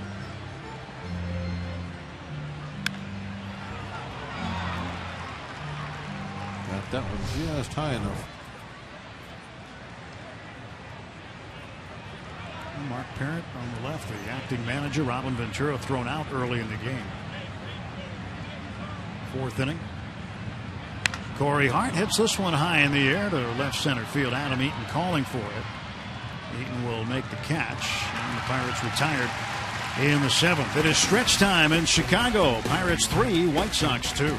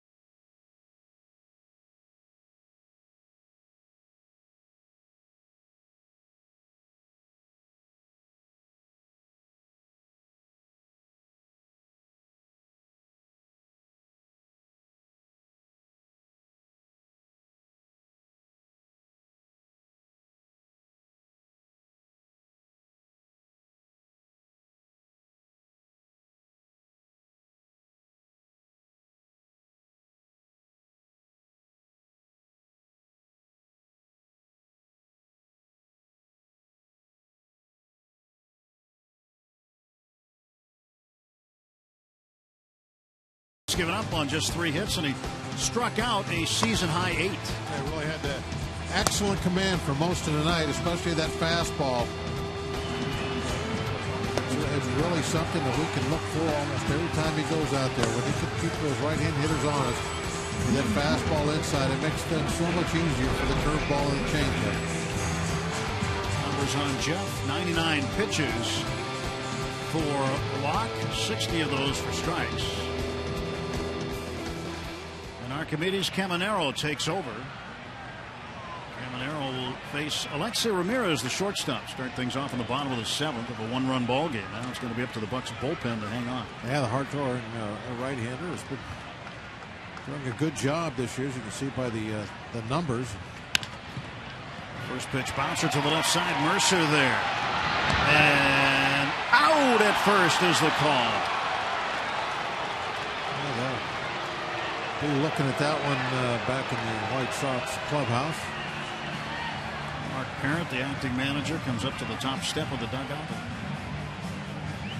Apparently they have seen a replay and they're calling Ramirez back in. They will not challenge. So 1 out. Good play by Jordy Mercer. Really good play. Yeah, excellent. A little extra on it. Close. Nice stretch by Sean. An inch. Got him by an inch. Allegheny Health Network Super Bowl giving us a terrific look right there. That's a bang-bang play. Pitch outside to Connor Gillespie. Gillespie, left-handed hitter in there for Gordon Beckham, both third basemen.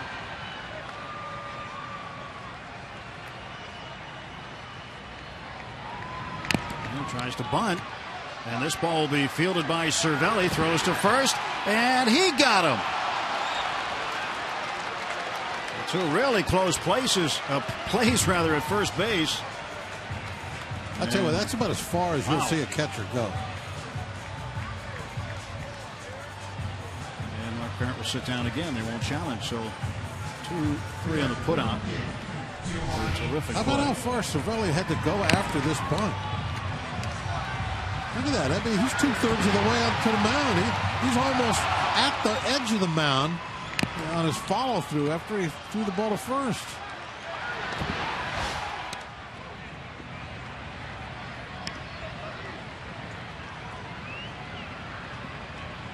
Gillespie is out. 2 men gone.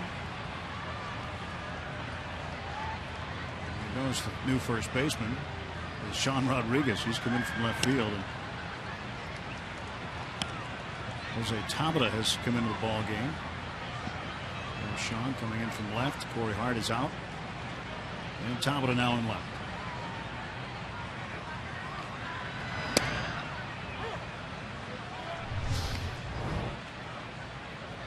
It's his second really good stretch that he's made.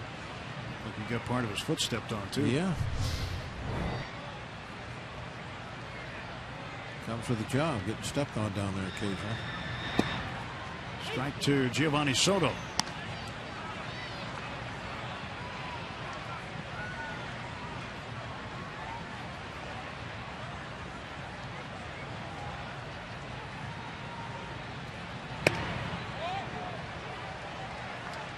.100 miles an hour.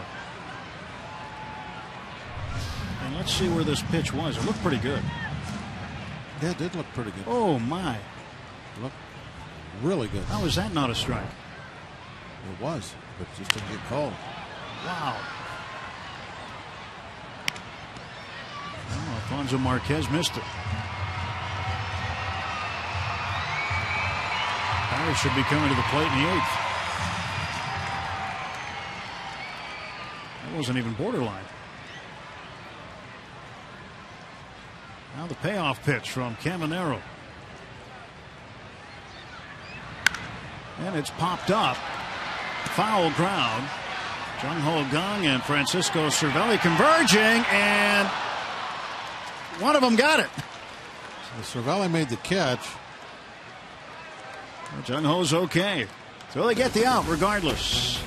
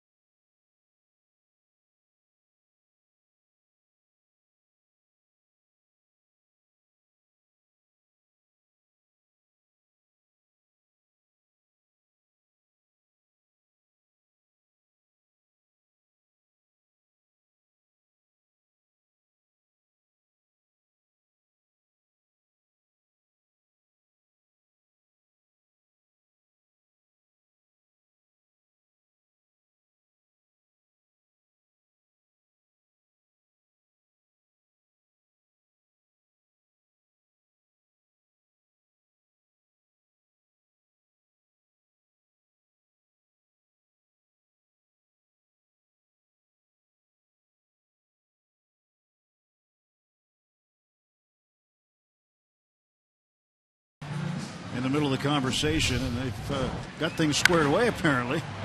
Well, the guy that needed to be in that conversation was Caminero. He's got to be over the directing traffic. It's the pitcher's job to make sure that there are no collisions on pop flies in the infield.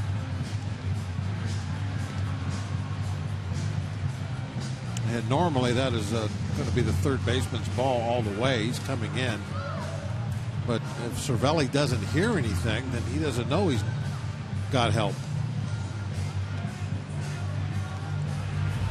The pitcher has to be over there and direct traffic. If he sees that Gung is calling for it and he can make the play, you start yelling his name, and if you physically have to go over there and put your hands on somebody to make sure they don't run into him, then you do that. Former Pirate Zach Duke on the hill now replaces John Danks. 28th appearance for Duke. Facing Gregory Polanco. 9-1-2 due up for the Pirates.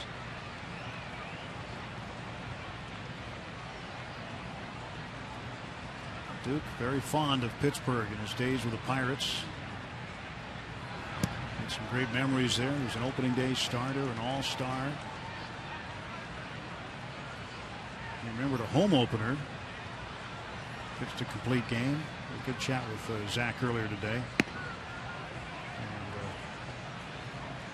And I said, you grateful you were born a lefty? He said, you know it. Things didn't work out for him as a starter after a while. Now he's been able to stay employed as a major league pitcher, as a left-handed reliever. 2-2 to Gregory. Polanco's 0 for 2 tonight.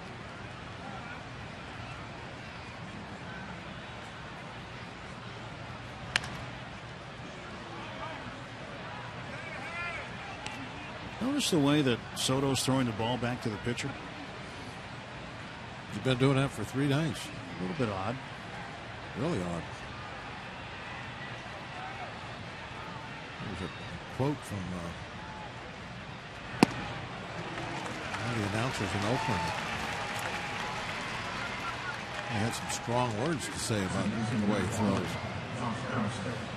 Catch the excitement of Pirates baseball at PNC Park this summer with the Pirates Summer 6-Pack presented by Papa John's for as low as $99. Lock in your seats and price when you build your own 6-game plan. Plus, each Summer 6-Pack comes with a complimentary large 2-topping pizza from Papa John's. Find out more at pirates.com/summer. Josh Harrison to face Duke. Soto says he does not have the yips. It has nothing to do with that. He just feels comfortable throwing the ball back like that.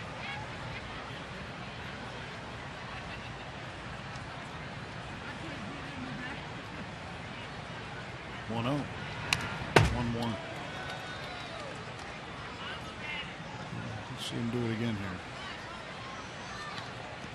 Maybe throws it around the infield, like after a strike 3. His throw down to third base would be kind of odd too. But when he's in a hurry, when someone's stealing, then he has no problem at all. He looks totally normal when he throws the ball in. Josh to right field. Abisail Garcia under it for out number 2. Well, his time with the Cubs, we saw him catch a lot. I don't remember him doing that. No, this is something new he started. I think that at some point he probably had a little bit of a problem throwing the ball back to the pitcher, and this is what he is doing to help himself in that regard. And hey, whatever it takes, doesn't matter. Marte's 0 for 2.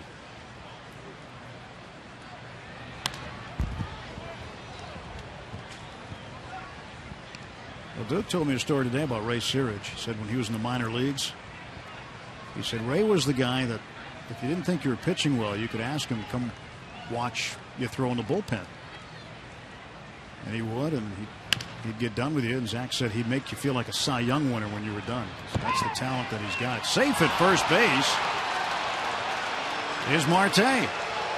Wow, the fans are really loud down the line. They don't like the call, but well, I think Mark Parent has seen too many close calls for his liking. He wants to challenge this and see if he wins it or not. He might, but he's been up and down, up and down. Last inning or so, it's a third real close play at first base. Let's get a look here. Was he safe or was he out? Looks like he's out. Looks like he stepped on the base a little bit short. Yeah, he lunged at it. He had to take See that long stride, and he got right on the front side of the base. That's not good.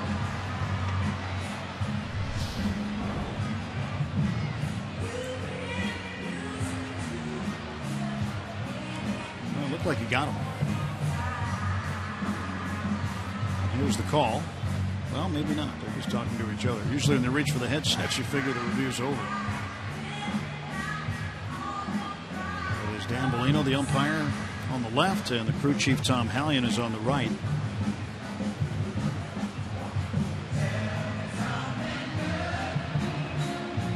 Marte seems to be working it out. Trainer Todd Tomczyk is out there with him. He's going to stay in the ball game. That's good. You hate to see one of your speed guys have any kind of a problem with their feet or their ankle. And Marte is indeed ruled out. 1-2-3 go the Pirates in the top half of the 8th inning.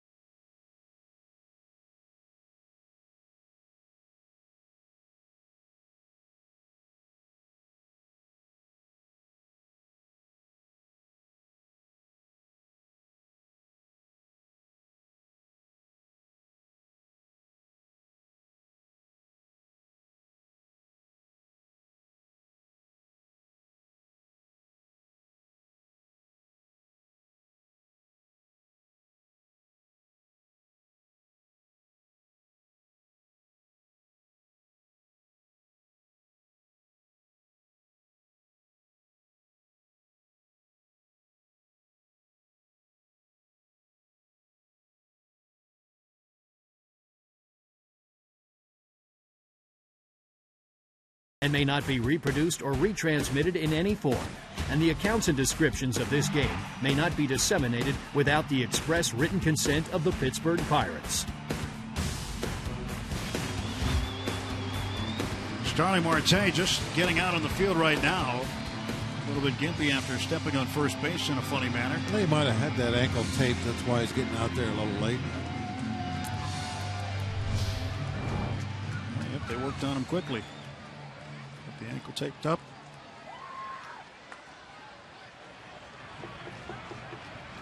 So now Marte ready to go. Not quite at his position yet. And Tony Watson is on to pitch for the Pirates in the 8th inning. Watson facing Carlos Sanchez.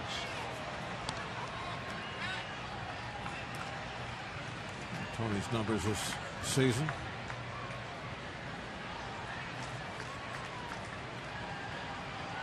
Working along. 33 games. A slowly hit ground ball to the right side. Rodriguez tosses to Watson. He beats Sanchez to the bag.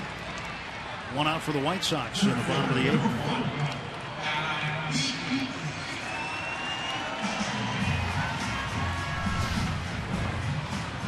Adam Eaton in the 7th inning made the last out. Caught the ball from Corey Hartman and went over there and made a new friend.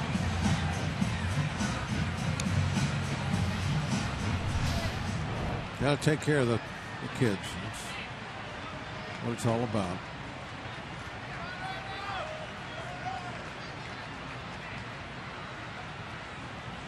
One out, pitch to Eaton. Called ball 1. Eaton is 0 for 1. He's been hit by a pitch and walked, and he scored the first run in the 6th inning.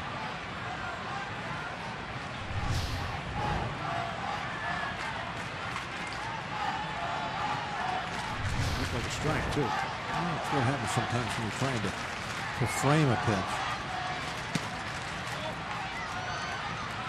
If all you're thinking is I got to catch the ball, you might push that glove down a little further as you're catching it, but that's going to make it look like it's low.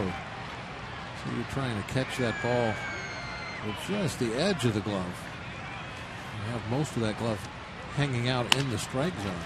Eaton hits a ground ball to second base. Harrison flips on to first for the out. That way it makes the ball look like it's a strike. 2 men out now for Chicago. You're traveling and want to watch your Pirates? Subscribe to MLB.TV Premium for live or on demand on over 400 devices. Real-time highlights, live look-ins, pitch tracking, and more. Blackout and other restrictions apply. Visit MLB.TV for details. 2 outs, Melky Cabrera. Switch hitter batting right-handed. Shortens up and takes a ball.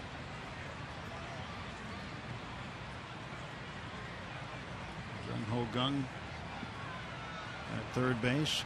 Bumped into Cervelli before, and they made the last out in the 7th inning. Jung-Ho's okay. Well, if you want to face Cabrera here, you want to face him right-handed. 242 overall, but hitting about $107 right-handed. Trying to get hit. Wants to get on any way he can, apparently.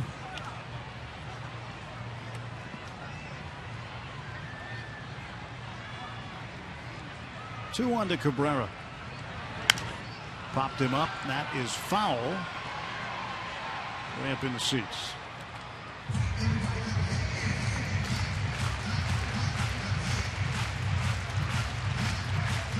Cabrera's been around a little bit. The Yankees, Braves, Royals, Giants. Last 2 years with the Blue Jays, now here in Chicago with the White Sox.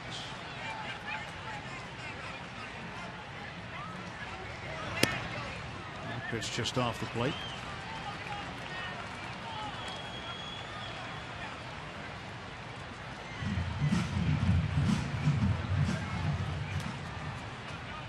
.284 career hitter.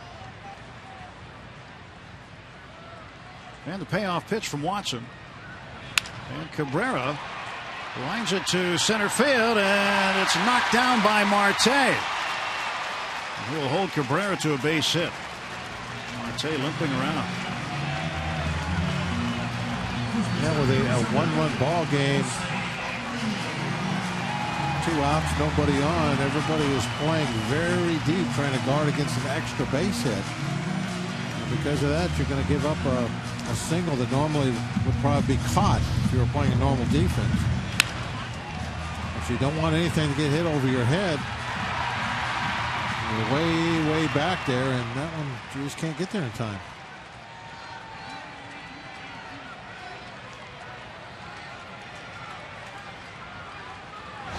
At first, 2 down, and Abreu at the plate. Jose takes a strike. Outfield again, very deep in this scenario with a tying run first base. Same thing, you can't give up a double. You can't get a ball over your head. Everybody way back there. Jung-Ho down at third, just about a step and a half off the chalk line. Making sure that nothing gets by him to his right that's going to be fair, that can get down in that corner and possibly score Cabrera from first base.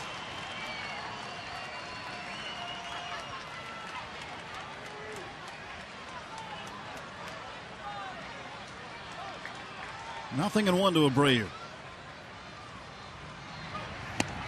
Now it's 0-2. Cervelli wanting that fastball up. Nice high target. Tony able to execute the pitch. Now what? Take a peek in here. We'll know. Fastball in. A little higher target.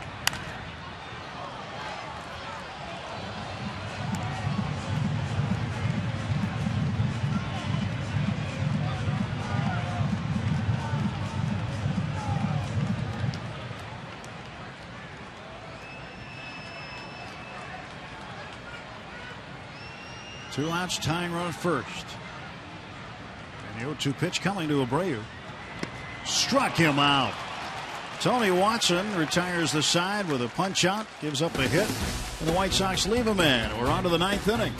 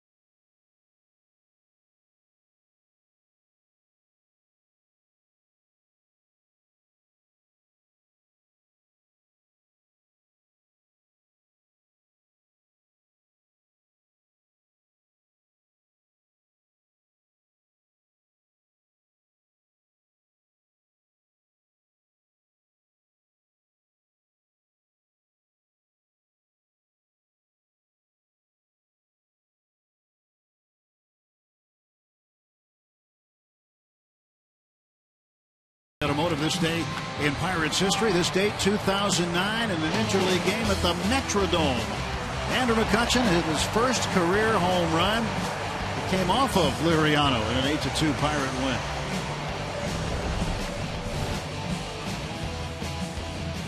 Three-2 here. Pirates trying to protect their lead, perhaps extend it. McCutchen will lead off with Jung Ho Gung and Francisco Cervelli. They will face David Robertson. Robertson will now pitch for the White Sox in the top of the 9th. With 38 strikeouts in just 26 innings. Tough to get a hit off of. Batting average against 182. Hurdle involved in a conversation. Ben Potenziano, one of the trainers, talking to Starling Marte, whether or not he will stay in or not to the bottom of the 9th inning. But Marte limping. Looks like he was headed off to the clubhouse. McCutchen is 2 for 3 tonight. Pushing 300 for his batting average, hitting at 297. Takes a strike.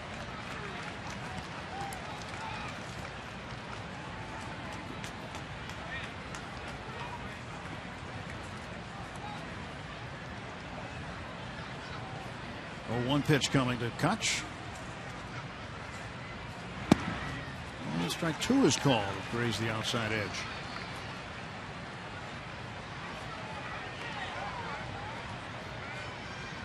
Robertson hasn't pitched since the 10th against the Houston Astros.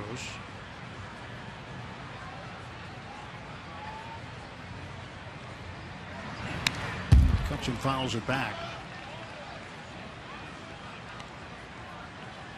Since 2008, he has struck out 562 batters. That's the most among active relievers in Major League Baseball during that time. Mark Melancon warming up.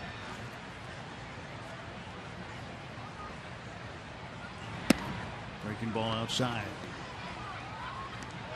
1-2 to Kutch. Kutch singled in a run in the first inning.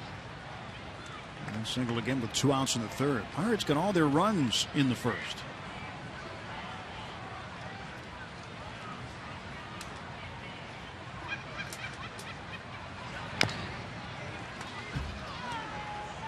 Double by Harrison, a base hit by McCutchen, and a 2-run homer by Jung-Ho Kang. Since then, the Pirates' bats have been relatively quiet. Only 2 hits since the first inning. One belongs to McCutchen, one to Sean Rodriguez.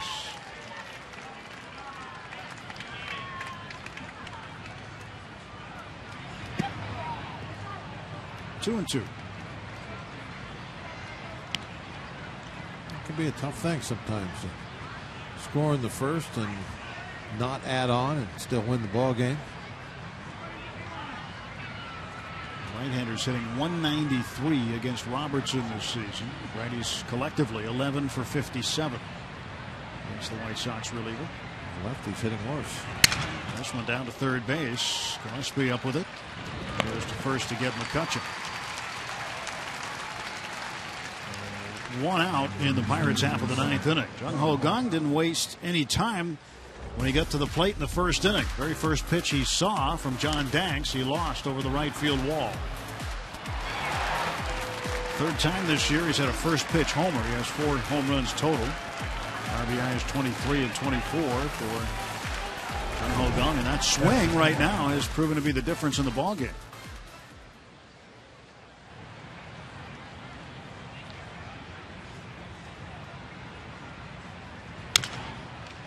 Roller foul past third. First pitch is swinging just like he did on the home run, except this time he tried to pull that pitch that was away from him instead of go the other way.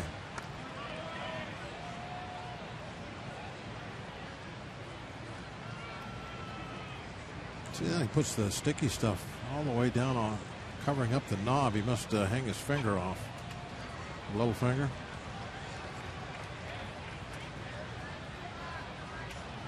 Yep, that's why he puts the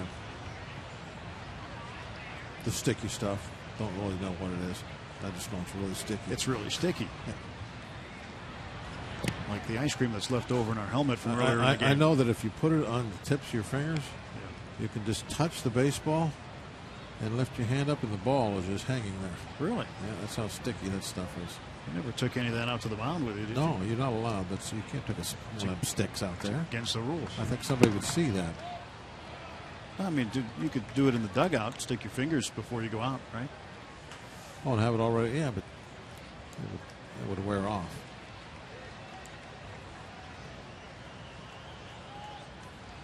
Two and one to Jung-Ho. Pitch from Robertson. 2-2.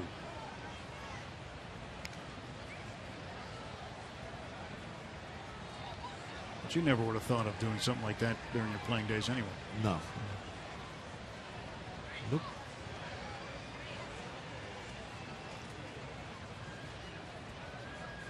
Here comes the 2-2. And Jung-Ho fouls it back.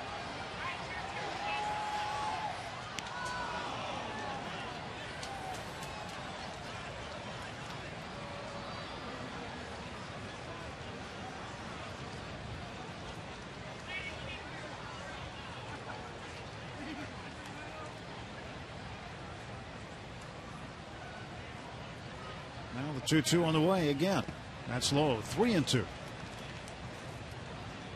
Full count to Jung-Ho Kang. One out, top of the 9th inning. Pirates a 3-2 lead. Cisco Cervelli on deck. He'll hit next.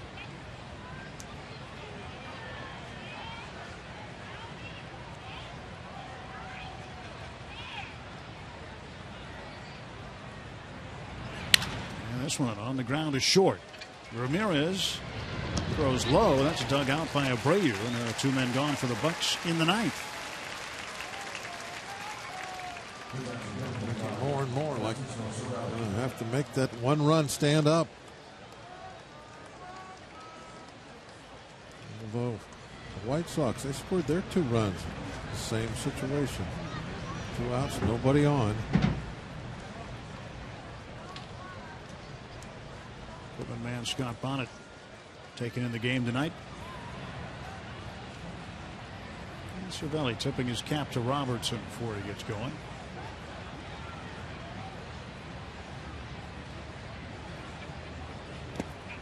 Ball one.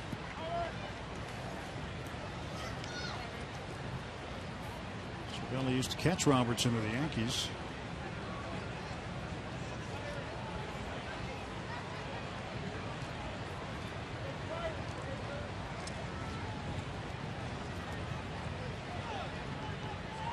And they're 1-0. That's in the dirt. Did you ever think a guy who caught you before and had to face him, Bob, had any kind of an advantage against you, knowing what you had, what your tendencies were? You know, it's weird you say that, because I did have that feeling. I did not care to do that.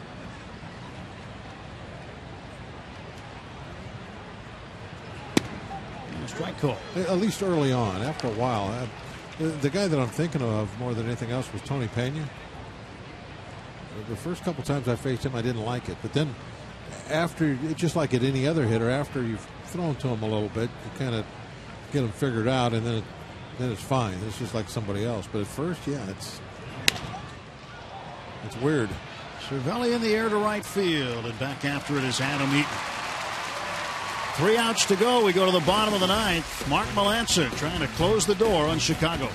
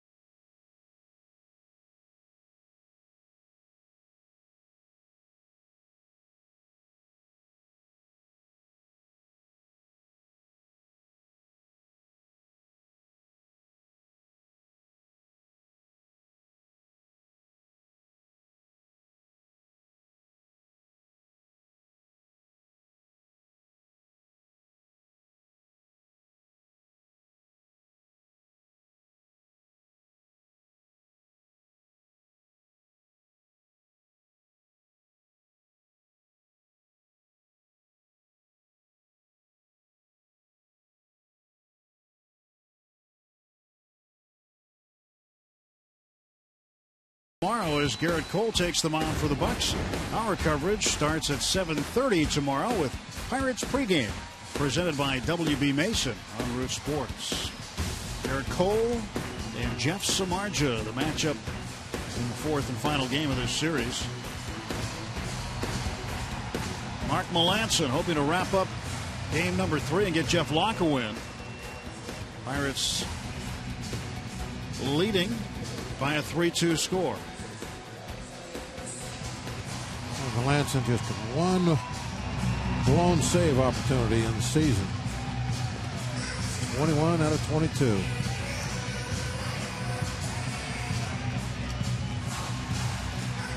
So some changes have been made as Marte has left the ball game. Gregory Polanco moves over to center field. And Sean Rodriguez, his third position of the game, started in left, played first, now he's in right field. And Pedro Alvarez comes out to play first base. And Mark Melancon will face 4, 5, and 6 in the White Sox order. Trying to shut this game down and give the Pirates their 7th straight win.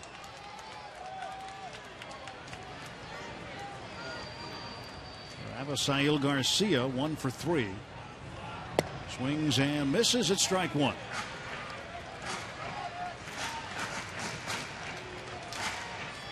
Andrew McCutchen, the designated hitter tonight, not in the field.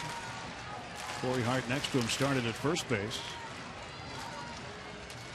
And here is the 0-1. Strike 2.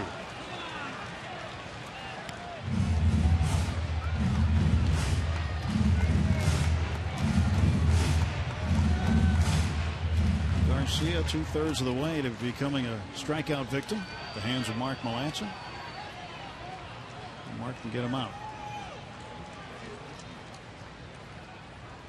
And he strikes him out right there. Oh, good hook. And Cervelli will tag him.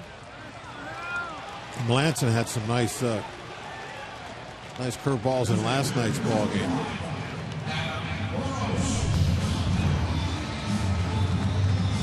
Oh, yeah.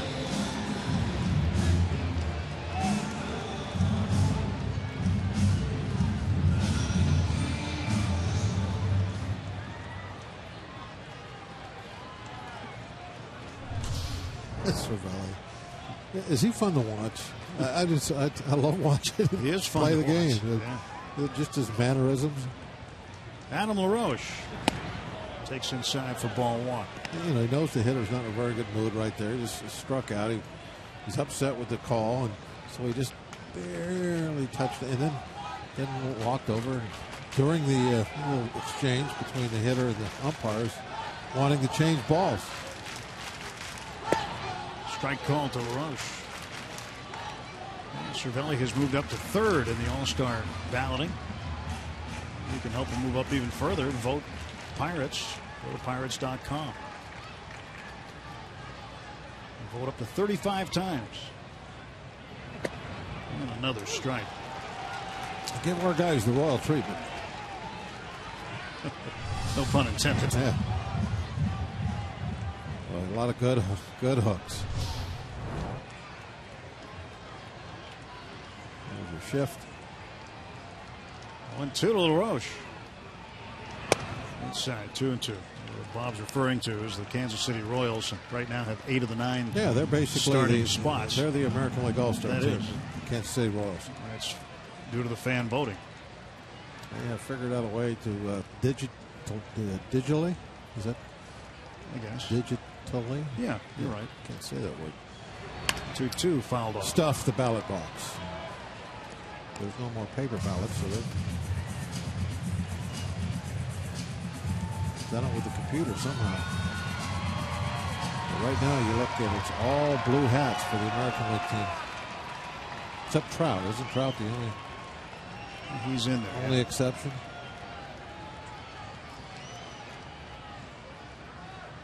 Two balls and 2 strikes to Adam LaRoche, the designated hitter. And a ground ball toward right field. Josh Harrison is there, makes the strong throw to first. 2 men out. So the shift plays into that out. And now the White Sox down to their final out tonight. And the bat will be the shortstop, Alexei Ramirez, who is 0 for 3. Ramirez is not like the strike zone tonight. Specifically the inside corner.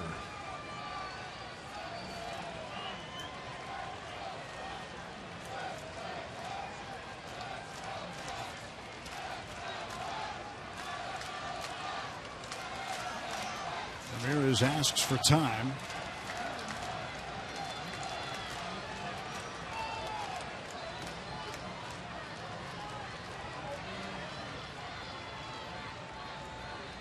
Two outs, bottom of the 9th. Melancon's pitch. Inside ball 1.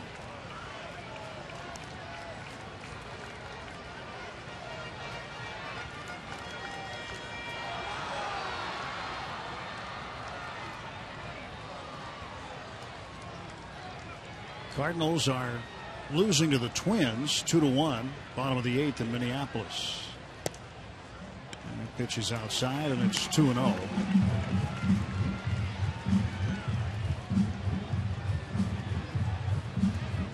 Bucks hoping things work out here tonight. They can pick up the game.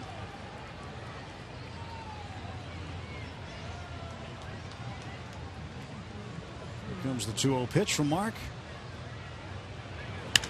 And it's popped up. This should do it. Mercer backpedaling. Still backpedaling. Calling for it. And he makes the catch. Tabata was charging him. Just missed him as he ran right by. I was holding my breath on that one. 7 wins in a row for the Pirates. Mark Melancon is your new National League saves leader with 22. Jung-Ho Kang with a home run. Kutch a couple of hits tonight out of the DH spot. And Jeff Locke gets his 4th win. The Pirates starters keep on rolling. And the Bucks now at a high water mark, 11 games over 500 at 38 and 27. They've raised it here in Chicago as the Pirates have taken the first 3 of this 4-game set. Yeah, another great job by the pitching staff. Basically, in this game, that's what you can. That's where you can give the credit. Only 5 hits by the Pirates. One of those came in that first inning. They bunched them together, thank goodness. So they were able to get those 3 runs. The home run obviously was big, but it's all about the pitching again tonight. Another good win. Pirates win again. That's 7 in a row. Let's go back to Pittsburgh. Rob King and Kent DeCulvier standing by.